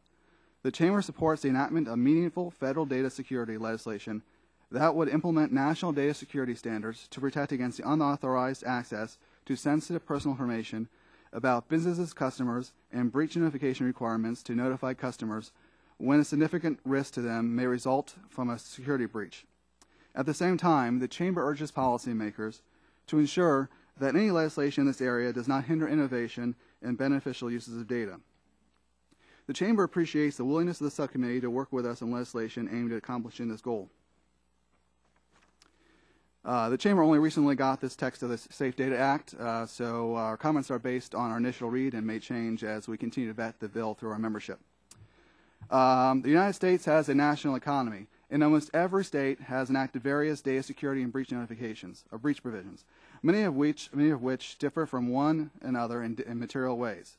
This patchwork of state laws not only makes compliance difficult for businesses, but can also create confusion for customers who receive notices from many sources. The Chamber supports the preemption of state information security and related liability laws to create a national uniform standard that will create regulatory certainty and minimize compliance costs for businesses that operate in multiple states. The Chamber has long advocated for a notice requirement that avoids the dangers of notification. As was discussed in the previous panel, the Chamber worries that if needlessly alarmed, customers may take actions that are not warranted and waste their time. Alternatively, more worrisome, customers that are flooded by these notices may be falsely lulled in inactivity and not take proper action when the risk is justified. Therefore, the Chamber is pleased that the draft bill recognizes that the notification should be based on risk of harm, not just on the mere fact that data breach occurred. The Chamber agrees that notification of breach is not necessary where the data has been rendered unusable, unreadable, or indecipherable by different methods such as encryption, redaction, or access controls. The Chamber also recommends the inclusion of a threshold number of individuals requiring notification that would trigger notification to the FTC. The Chamber agrees that consumers should be notified in a timely manner after the occurrence of a reportable breach. However, given the complexities of dealing with a data breach, the Chamber recommends that the draft be modified to allow companies a reasonable amount of time to notify consumers rather than a specific time frame. Furthermore, to catch cyber crooks and other criminals as well as to ensure that the safety of our nation, the Chamber supports the revisions in the draft bill permitting delay of notification for law enforcement and national security purposes. Along with that, the Chamber recommends inclusion of language in the bill that would identify which specific agencies would trigger that exception or would have able to enact that exemption. Regarding liability, the Chamber is concerned about the application of a daily fine as it relates to the bill's security requirements. If any entity is found liable for violating the data minimization requirement, is every day the entity maintains records that should have been destroyed throughout all the databases a multiplier penalty? The Chamber appreciates the revisions on the data broker provisions that were discussed in the panel earlier.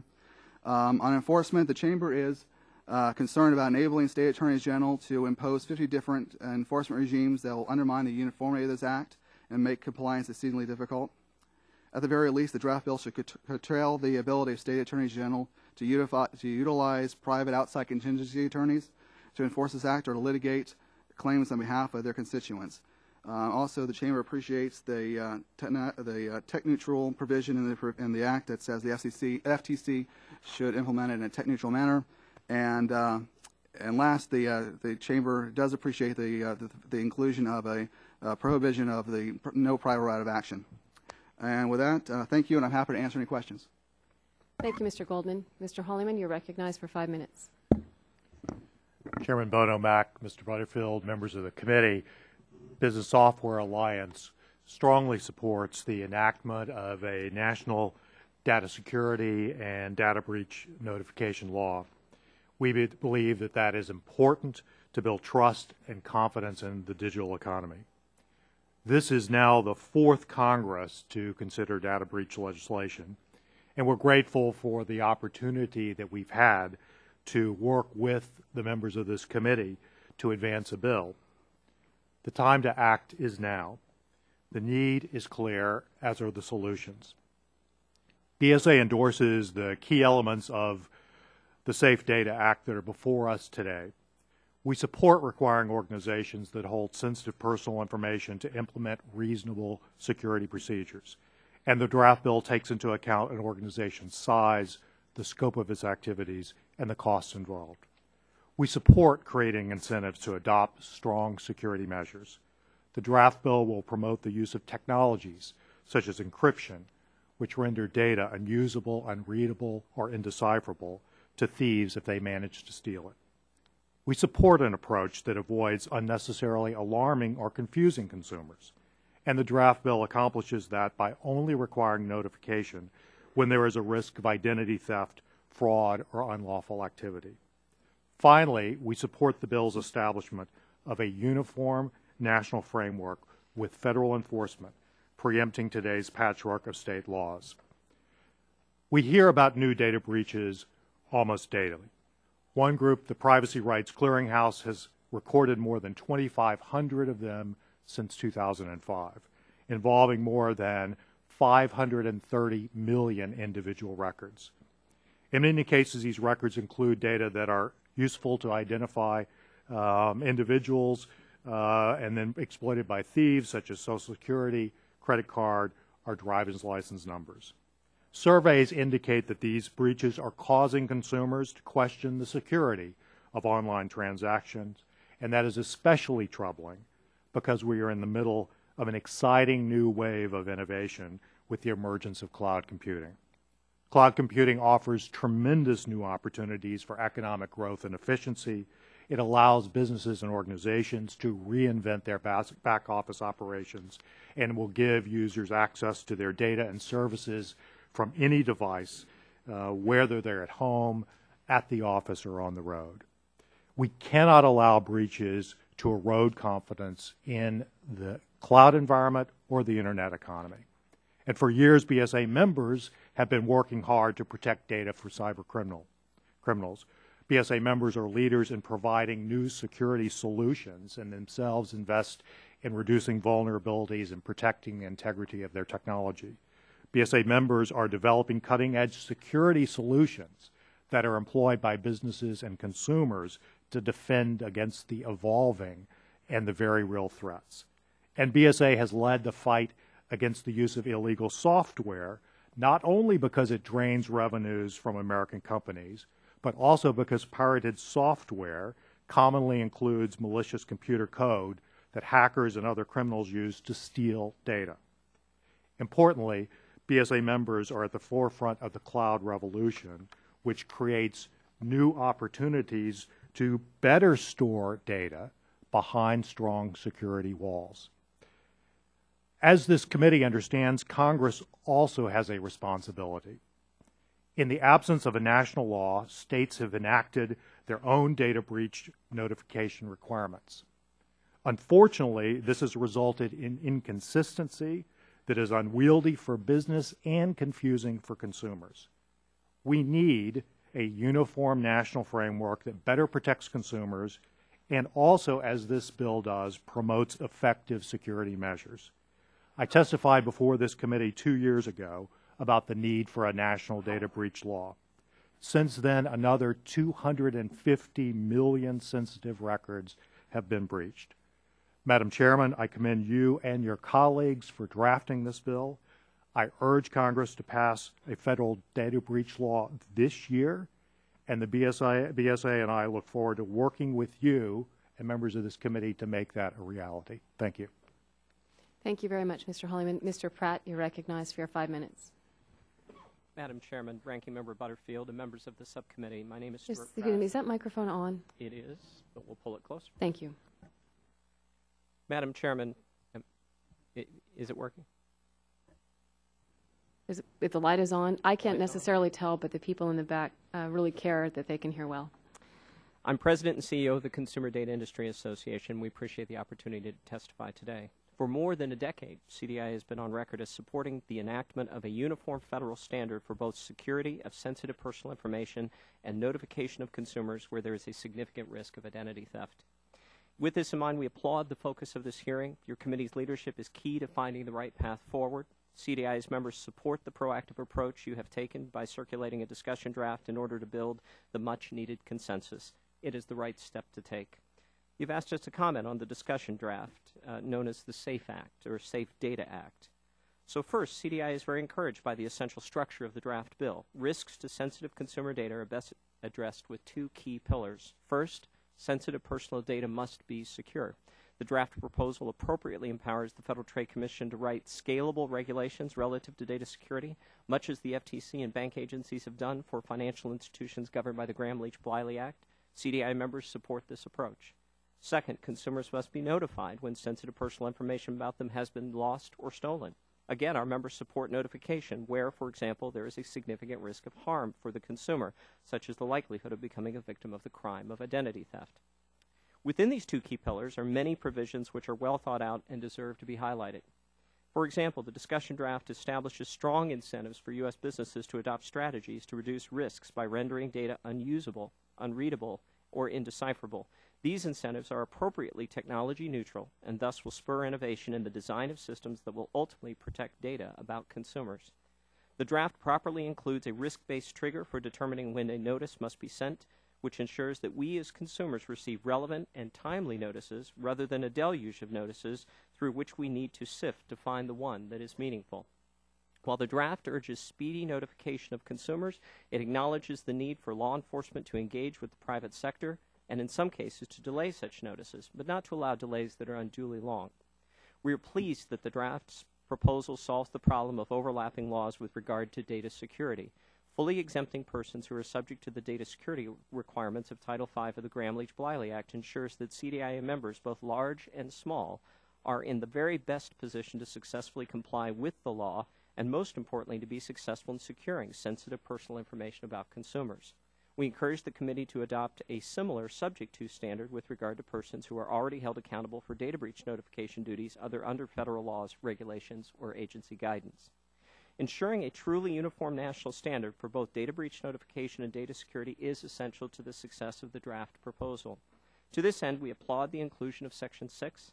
As the committee continues to refine the discussion draft, we encourage it to consider a subject matter approach to preemption to ensure that the standard is truly uniform. Regarding the content of notices, let me make just a couple of points. First, we thank you for the inclusion of language in Section 3E, which makes it clear that the person who experienced the breach and who is notifying consumers is the one who pays for the credit reports to which the consumer is entitled.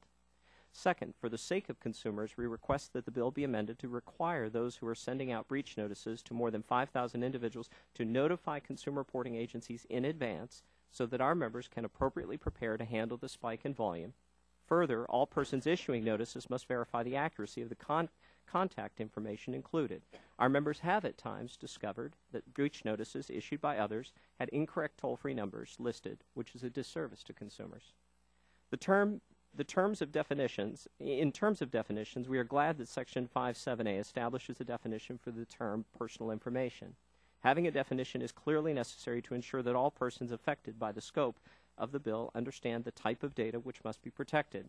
Section 57B properly excludes public records from that definition.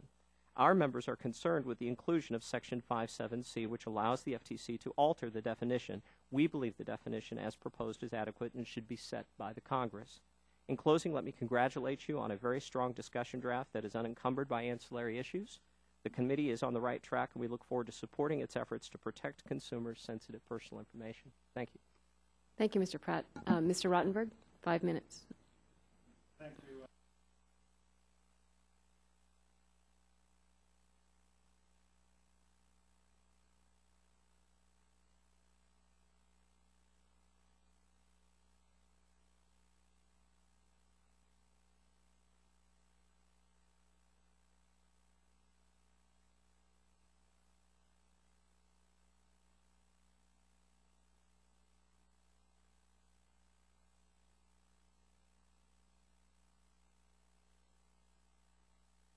Information improperly accessed. 100 million users of the PlayStation Network also had information improperly accessed. And if I can make an additional point for you this morning, these problems are going to get worse. We are moving more of our personal data from our laptops, our devices, and our desktop computers into the cloud, where they can be more easily accessed by others. You're going to hear more and more about security breaches. You're also going to learn that the attacks are becoming more sophisticated. Not only do we have to contend with phishing, which seek to obtain sensitive personal data, we now have to contend with what's called spear phishing, which means identifying particular users and using some information about them, such as their home address, to get additional information that makes possible identity theft, financial fraud, and so forth.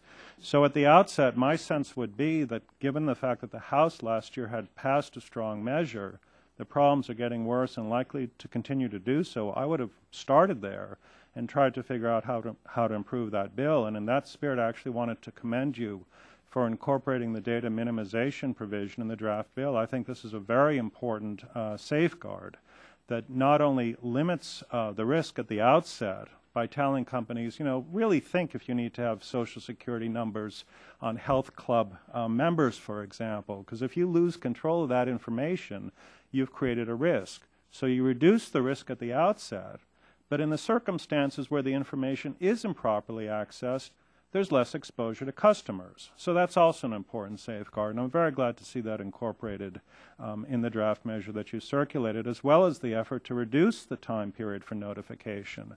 Because one of the other things that we've learned based on the Citibank experience and the Sony experience is, not surprising, these companies are reluctant to notify their customers when they have a problem.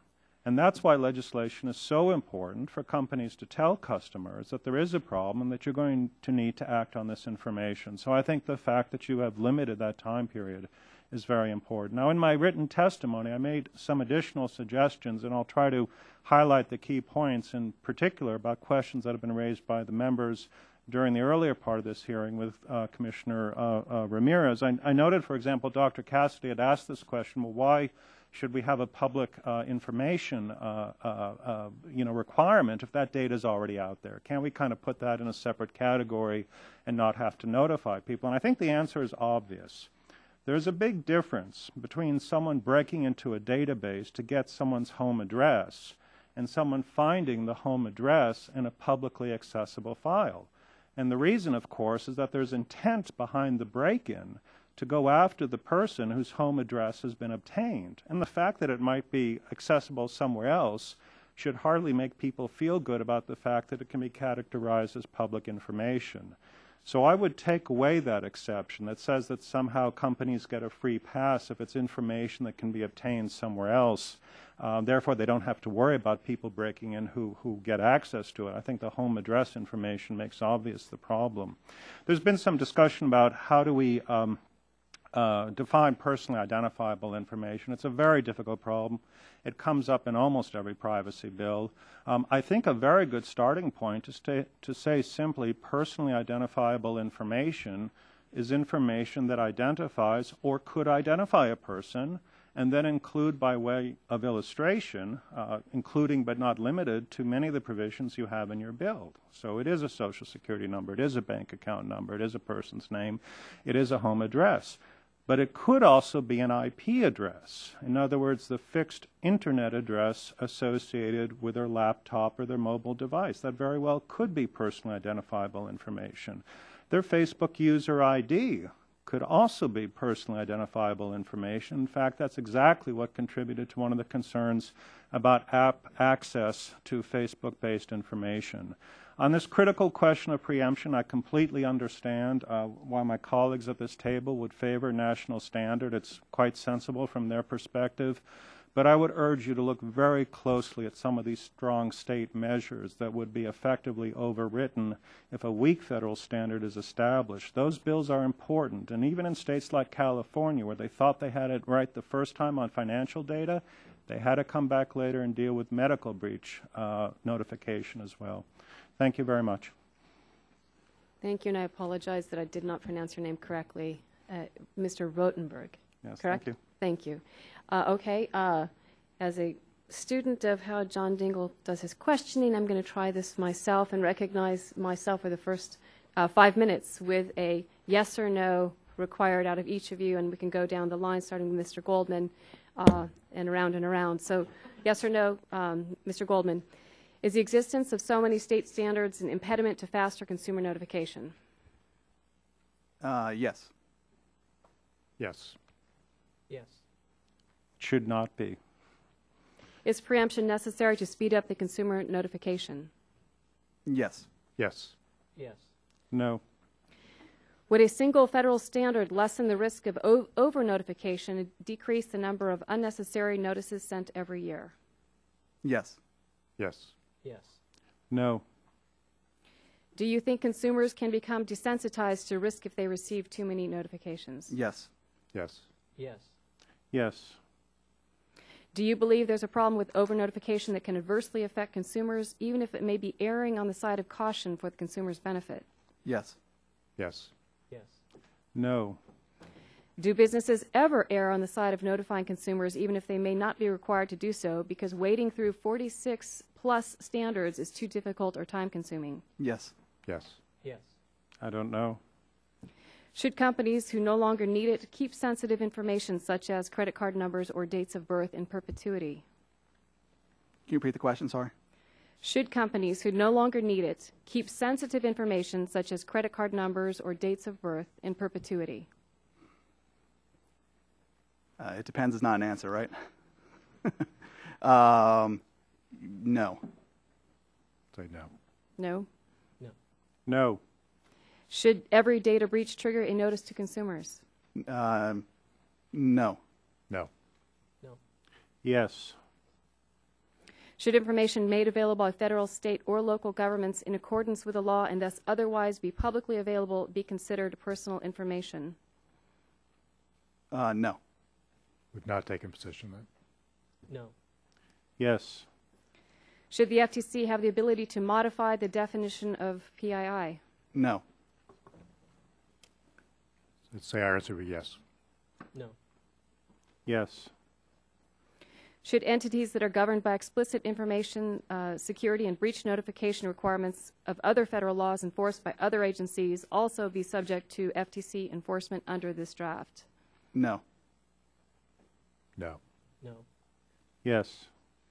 Should all entities, regardless of their size or the scope of personal data they hold, be subject to the same data security requirement rules for Section 2 of this legislation? No. We've not taken a position on that. No. No. Thank you. And do you believe regulation of the collection and use of data is a data security issue? Yes. Yes.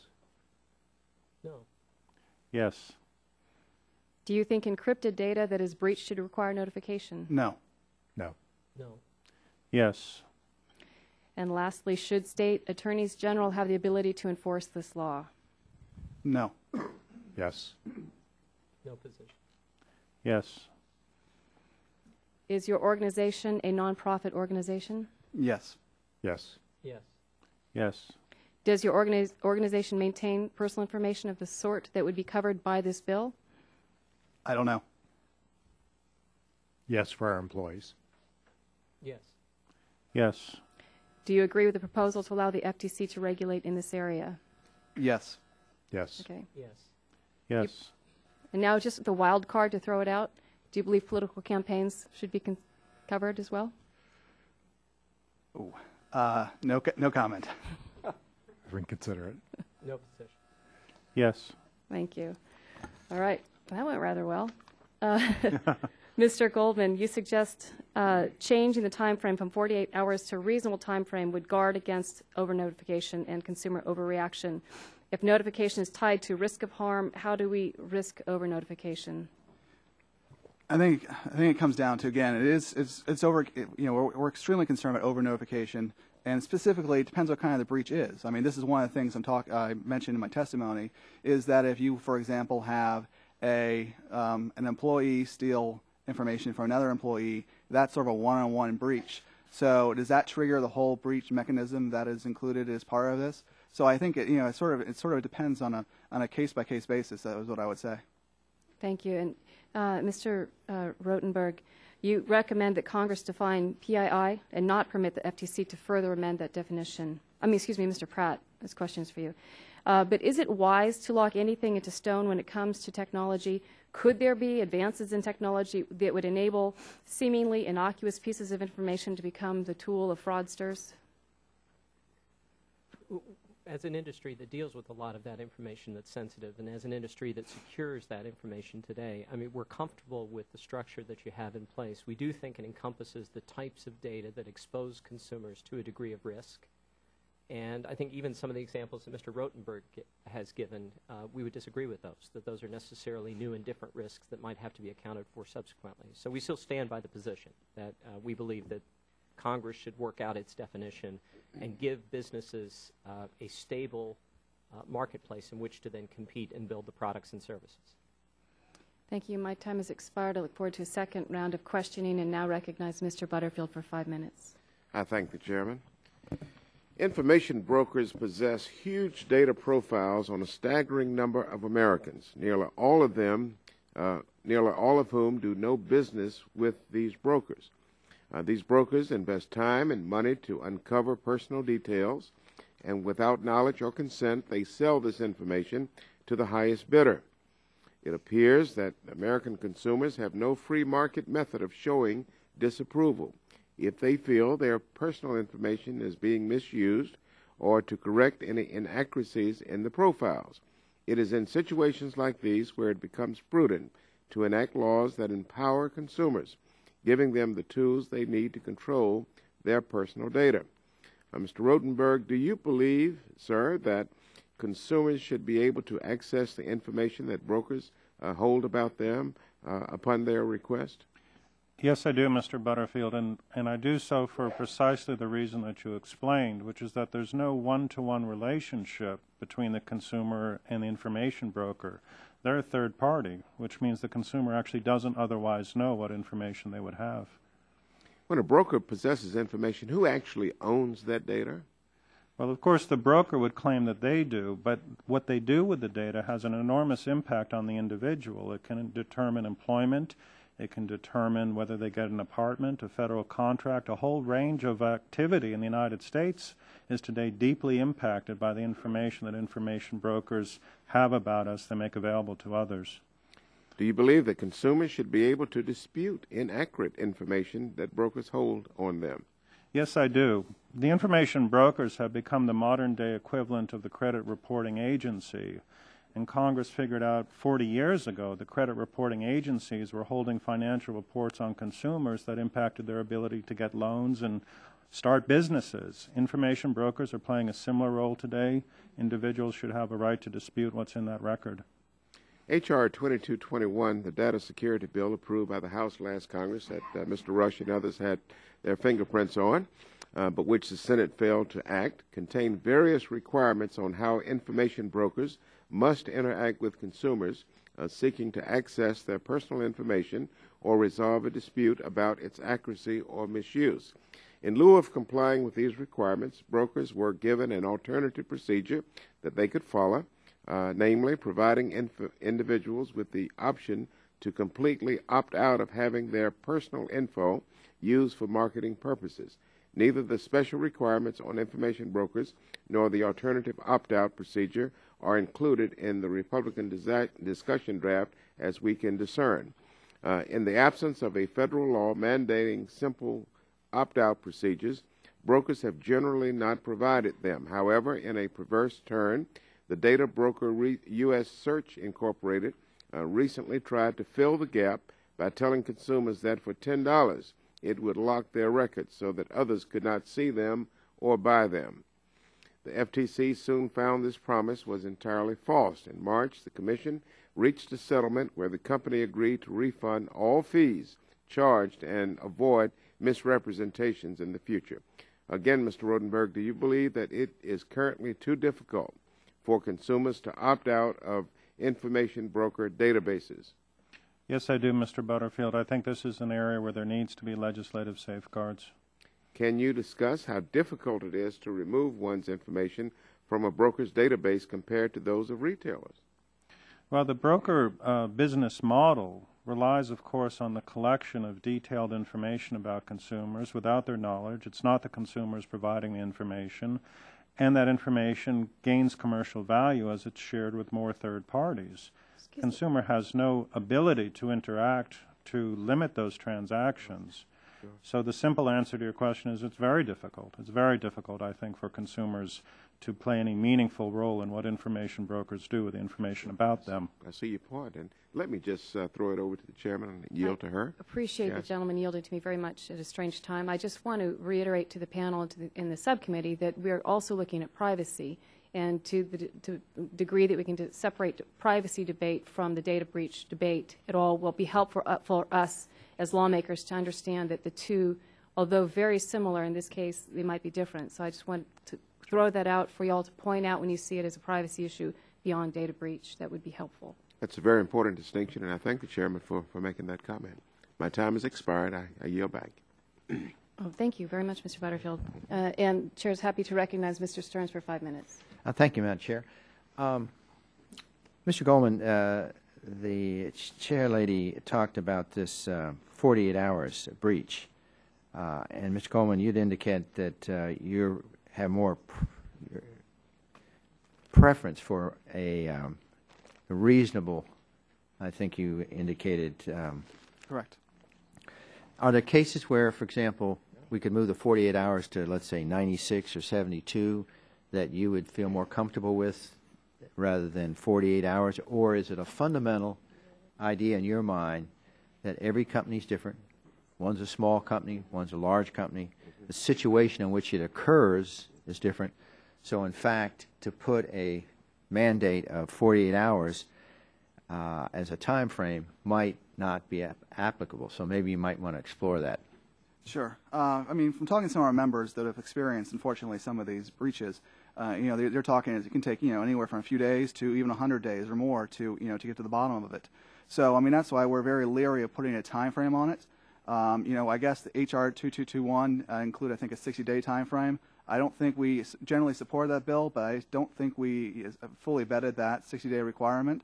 So I have to get back to you on that. But I think generally we are concerned about making sure the businesses have the ability to properly react without having that time frame guide their actions. Can you give maybe a specific example from one of your members where a 48-hour time frame would be harmful or very difficult to accomplish? Well, I think from reading the press reports, I'll speak to this. They, in one of the cases that have recently occurred, the company originally said that the credit card data was compromised, and it turns out that credit card data was not compromised. So it took them some time to figure out. It took them time, but still, in the meantime, they notified and told customers that their credit card data was compromised. So in the meantime, you have customers canceling their credit cards, going through the inconvenience of canceling their credit card and having to get new credit cards. And it's even more an inconvenience if you have monthly fees, automatically charged to your credit card, because then you have to contact those vendors, and it just gets very complicated. So I think for the consumer point of view, I'd like to make sure before I go through that hassle that I actually have to. And so when you use the language reasonable time period, that gives them that flexibility. I would say so. Okay. Now, Mr. Rottenberg, you don't agree with this. As I understand it, you think the 48 hours. But based upon what Mr. Goldman said, is there a possibility that there are situations where a company, particularly you mentioned this credit card company, that if they go out and scare all their members within this 24 or 48-hour period, these people all start canceling their credit cards, when actually when they do the investigation, there was not a breach. Is that a good example, or do you think that his example is... If I may clarify, Congressman, not only do I stay by the 48-hour rule, I actually disagree with the characterization of your first witness. I know a fair amount about what happened in the Citigroup breach matter. In fact, there was credit card information disclosed, it was account holder name information, and it was the account number information. Now, it was not the security code and it was not the expiration number. And the conclusion was drawn that therefore the risk was somewhat less than they initially thought. But the risk was very real, and it was important for people to be notified. But wouldn't you also agree with what Mr. Goldman says, that every company is different, and sometimes this breach, when they're going to look at perhaps thousands and millions and tens of thousands, that it's possible that they can't do it in 48 hours, and there might be some idea, maybe not 48, 96, there might be a reasonable time period? Wouldn't you agree on that? I appreciate the difficulty, and there's no doubt there's a real burden on companies when they have to notify customers, and they're understandably reluctant to. Okay. But there is a problem, and I don't think we can diminish the problem by... I want to go on. I have another question. And just to clarify, I was not referring to the Citibank, just to clarify. Okay. Also in the bill, it provides the FTC broad authority to... It talks about personal identifiable information, and we had some questions on that. Is there any of you concerned about the definition of personal identifiable information? Can a company adequately understand that definition so that they can actually conclude when it comes to data minimization what they should take out?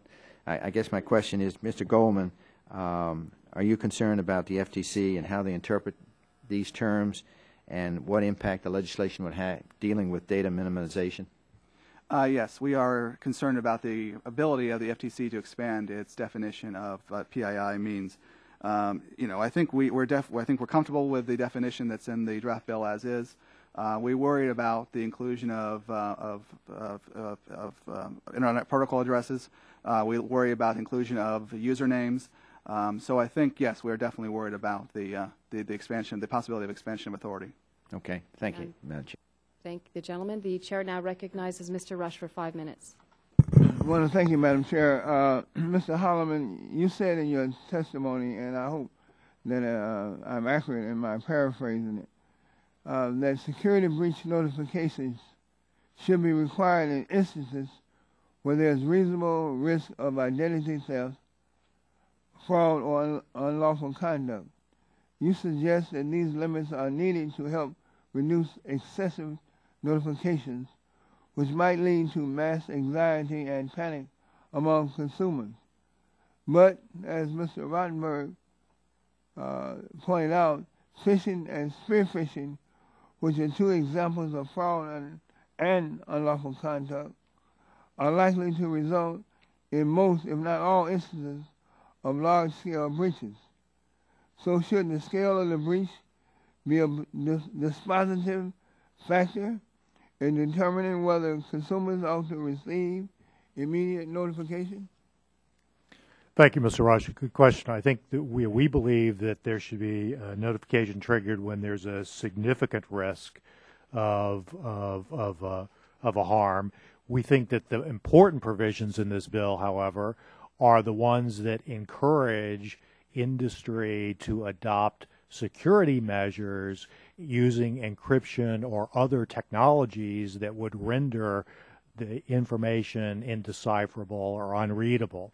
And that's actually, at the end of the day, the most important safeguard, because that, when it's affected, if that information is obtained, but the criminal can't do anything with that information, then we believe that you should not have to notify consumers, because it's that excessive notification that we believe raises consumers' concerns unnecessarily, and what the market should be doing is driving people to store data in unreadable format, so that when breaches occur, and they will, the criminal can't do anything with that data.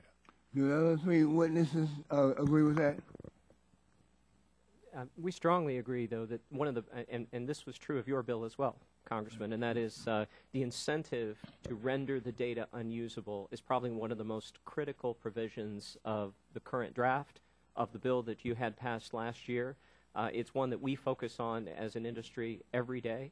It's the one that we take most seriously, because the strong incentive is not to notify people that you have lost data, whether it's a criminal act or some other failing, but to have protected it in the first place. I mean, that's always first. Right. Protect it in the first place. Right. Find the best technology to do it when the data is at rest, when the data is in transmission. That's really critical. Mr. Pratt, you argued in your testimony for advance notice of a security breach, presumably at the same time as when notice is given to the FTC. Would such a model favor your members over other similar parties who don't make the definitional cut as, quote, data broker, end quote? The reason we're requesting notice, and I'm not sure we're saying that it has to occur concurrent with notification of law enforcement or the FTC, we're just simply, we have call centers, and when a letter goes out and says, call the credit bureau and order a credit report, we have to make sure that we have the right staff. We have to make sure that we have the right pipes open for the online access or the telephonic access, even the mail processing access. And we have normalized systems. We understand what our normal pattern is, but a very, very large data breach creates aberrant patterns, which creates spikes of activity. We just want to be able to serve the consumer and ensure that they get the credit report that they want, or ensure that the telephone is picked up on time, which is what they expect. So that really, that's the reason why we're asking for that. All right. Can any of the other witnesses conceive how such a model might impede the FTC's ability to investigate and enforce under the law? Any other witnesses? Okay. All right. Let me ask Mr. Rottenberg. Mr. Rottenberg, can you please elaborate further on why you believe this definition of personal information is too narrow, and why you believe it should be defined as information that, quote, identifies or could identify a particular person, end quote? I think the definition that I proposed, followed with examples, which are included in the bill, is common sense. We think of personal information as information that identifies someone or could identify them, and then the examples are good. But I also know, based on some of the recent experiences with data breaches, that IP address poses a risk because it can be personally identifiable. The Facebook user ID posed a risk because it was user identifiable. So the list helps people understand, but if the list is limited, I think we have a problem. Well, thank you, Madam Chair. I yield back the balance of my time. Well, thank you, Mr. Rush. And the Chair recognizes Mr. Olson for 5 minutes. I thank the Chair, and I'd like to welcome the witnesses, and I really appreciate your perspectives on an issue which has only become more pervasive in the future, just as Mr. Rothenberg eloquently stated in his opening statement. My first two questions are for you, Mr. Goldman. What is the Chamber's view of the carve-out for entities already covered under Gramm-Leach-Bliley? Is this an adequate, explicit carve-out? We didn't take a position in that in our testimony, but generally we have supported carve-outs for entities that are already covered by other laws. So there's not duplicative laws, and they can figure out which agency they're regulated under. So yes, that's my answer. Okay, thank you for that answer. And as currently drafted, the legislation stands for risk is a reasonable risk of harm. When I asked our witness on the previous panel, the FTC Commissioner, Ms. Ramirez, she stated that the FTC thought that reasonable risk was the right standard because erring on the side of notification overrides some sort of desensitization of the public. And could you elaborate on why the Chamber believes that consumers would be better off if the standard were changed to significant risk of harm? Sure. The Chamber does support a significant risk standard because we are worried, I guess as I stated in my opening comments, about two possibilities where customers are, over-notified and they just ignore it, and then when a real risk occurs, they they don't take any action, or they get a notice and get, and sort of react, needlessly, and so they cancel their credit card. So both on both extremes. So we prefer to have the significant risk standard. Thank you for that answer. And then I've got a round of questions just for all four of the witnesses. And we'll start off with you, Mr. Rotenberg, just to give Mr. Goldman a break here. But if you or one of your member companies suffered from a security breach, how would the proposed Safe Data Act change their response, and how would it better help consumers avoid identity theft? Well, Congressman, we actually don't have member companies, but I will say that many of the elements that are currently in the bill, we've actually tried to follow over the years. For example, this goal of data minimization we think is a very good way to protect people online, and we have for a number of years taken steps to limit the amount of personal information that we collect. We collect the information we need to provide the services that we provide, but we don't collect excessive information. Thank you. Mr. Pratt? Our members are regulated first on the data breach notification side by the 47 or 48 state statutes that are out there today. So establishing a federal standard, I think, would give us an easier route to compliance, but we would be notifying consumers just as we do today under those state statutes. And almost all of our members are financial institutions under the Gramm-Leach-Bliley Act. And so we're already complying with a data security regime, which is called the Safeguards Rule. And so for most of our members, it would not be a remarkable change. And in fact, even where our members have sensitive data that isn't otherwise regulated under GLB, for example, we build enterprise-wide data security. There's no reason to segregate out some data and treat it differently from other information. So it's built enterprise-wide. Thank you for that answer. Mr. Holliman. I can't speak for any individual member company, but I can say that all of our companies are involved in trying to build greater security into their products, and companies who provide tools to consumers and business to secure their environments. And certainly in supporting the concepts of this bill, we recognize that they are ones that we would be subject to, and our members with that are completely welcoming this legislation, again with some fine-tuning we'd like to see, but we think it's important to act, and important to act this year. Thank you, sir. And finally, Mr. Goldman. Sure. With a uniform national standard, it would make it a lot easier for our companies to comply versus the current situation of having to comply with 46, 47 state rules. Also, a lot of our companies are covered by other laws such as GLB or HIPAA. Well, thank you for that question. As a Navy guy, I can sum up, I think, all four of you that we may not be hitting the bullseye, but we're hitting the target. And this is a good piece of legislation. Finally, one question for the four of you. This proposed legislation would require any entity to conduct an assessment upon discovering a breach. Do you or one of your member companies, with all due apologies, Mr. Rotenberg, already conduct assessments? I think I know the answer. And how would this requirement and its timing impact your ability, your company's abilities, your members, to resolve a security breach? I'll take a pass. I can't speak specifically because today those assessments would be dictated by the state laws that are out there, which dictate different standards. That's one of the reasons why a national standard would be helpful in terms of assessing a data breach risk. If I could just take 1 minute to speak to this GLB exception, it is important to have this exception because data security in this bill is a good idea, and our members are happy to live under a new data security regime for a part of our businesses which might not otherwise be regulated. But if our members, small or large, are regulated by the Gramm-Leach-Bliley Act, we're only asking that we just operate in tandem, that we have the same data security provision under GLB. That's why that GLB exception is so important, though, because it means I don't have overlapping requirements between two different standards. And for small businesses, in particular in our membership, that's an important thing because they don't necessarily have a general counsel on staff who's going to advise them all the time. So that's why that's so important. Well, thank you for that. Mr. Holliman. Because our members oftentimes provide technologies that are used to prevent breaches, we also have a lot of experience in helping identify breaches when they occur. And we know through that the nature of the breach may differ, the amount of time to make the assessment may differ, and we support the provisions of the bill that are flexible depending on the nature of the breach and the size of the enterprise. Thank you. And finally, Mr. Goldman. Excuse me, I need to move on. We're a minute over. So I'd like to. I was going to yield back time that I didn't have, but I'll yield back the balance of my time. I appreciate that very much, and I'm happy to recognize Mr. Kinzinger for 5 minutes. Well, thank you, Madam Chairman. And I will say, as an Air Force guy, we hit the bullseye on the target every time.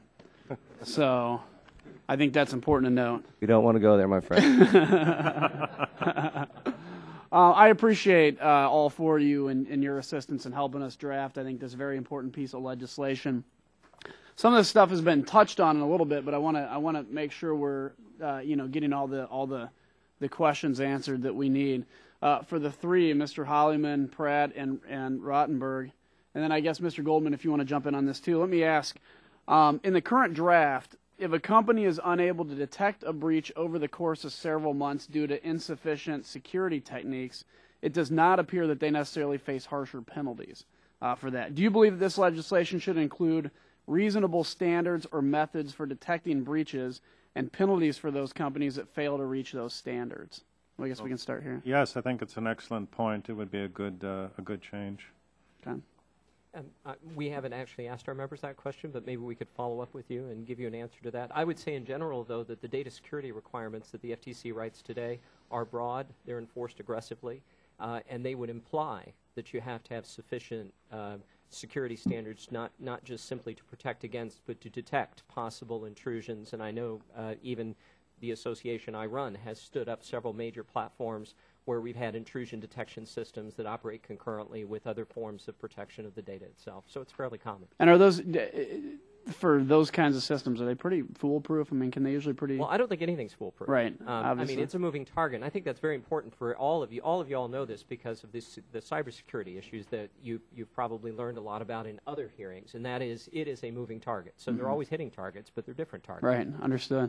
But it's critical that, and so when you look at these security requirements that are imposed on U.S. businesses, they are written flexibly enough to account for ongoing assessment of risk. That's one of the key components. We're comfortable with that because we would agree, by the way, as well. It's a business necessity that we protect the data that we have, that we use the best technologies, that we look at new risks. Our members, for example, participate in the ISAC, which is the Information Sharing and Analysis Center that's operated by Treasury in order to see what kinds of cybersecurity risks are out there. So we exchange information. Mr. Holloman? Thank you. We certainly support the framework that this bill outlines. I'd want to get back to you on some of the specifics, particularly around newer concepts like minimization. I mean, I think they're important, but we have to canvass our members. We do believe that this bill is important because it not only deals with the issue of notification of breaches after the fact, but it puts in place obligations related to securing data.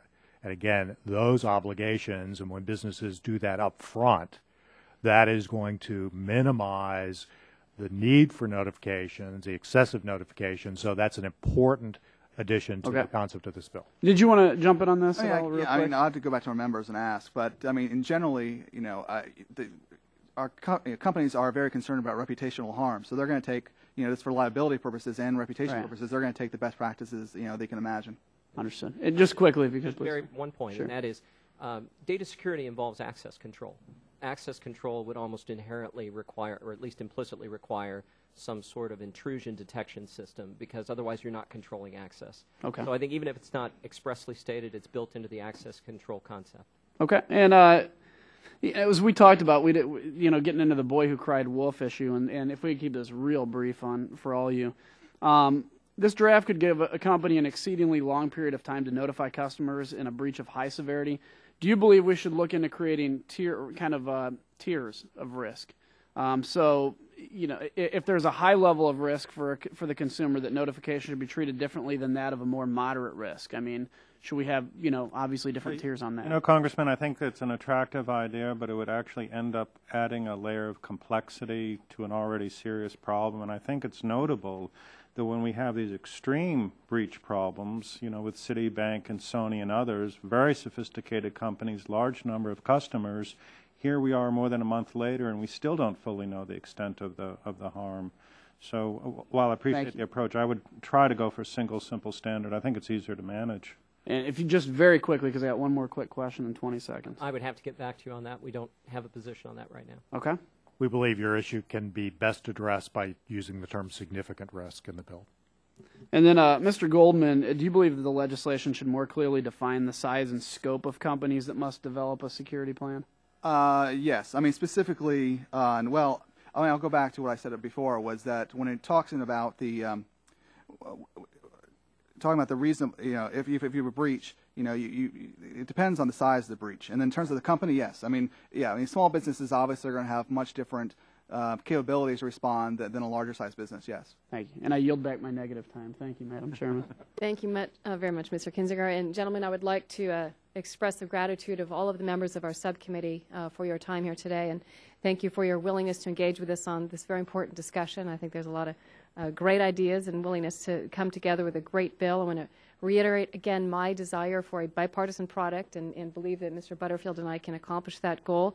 I'm very hopeful for that.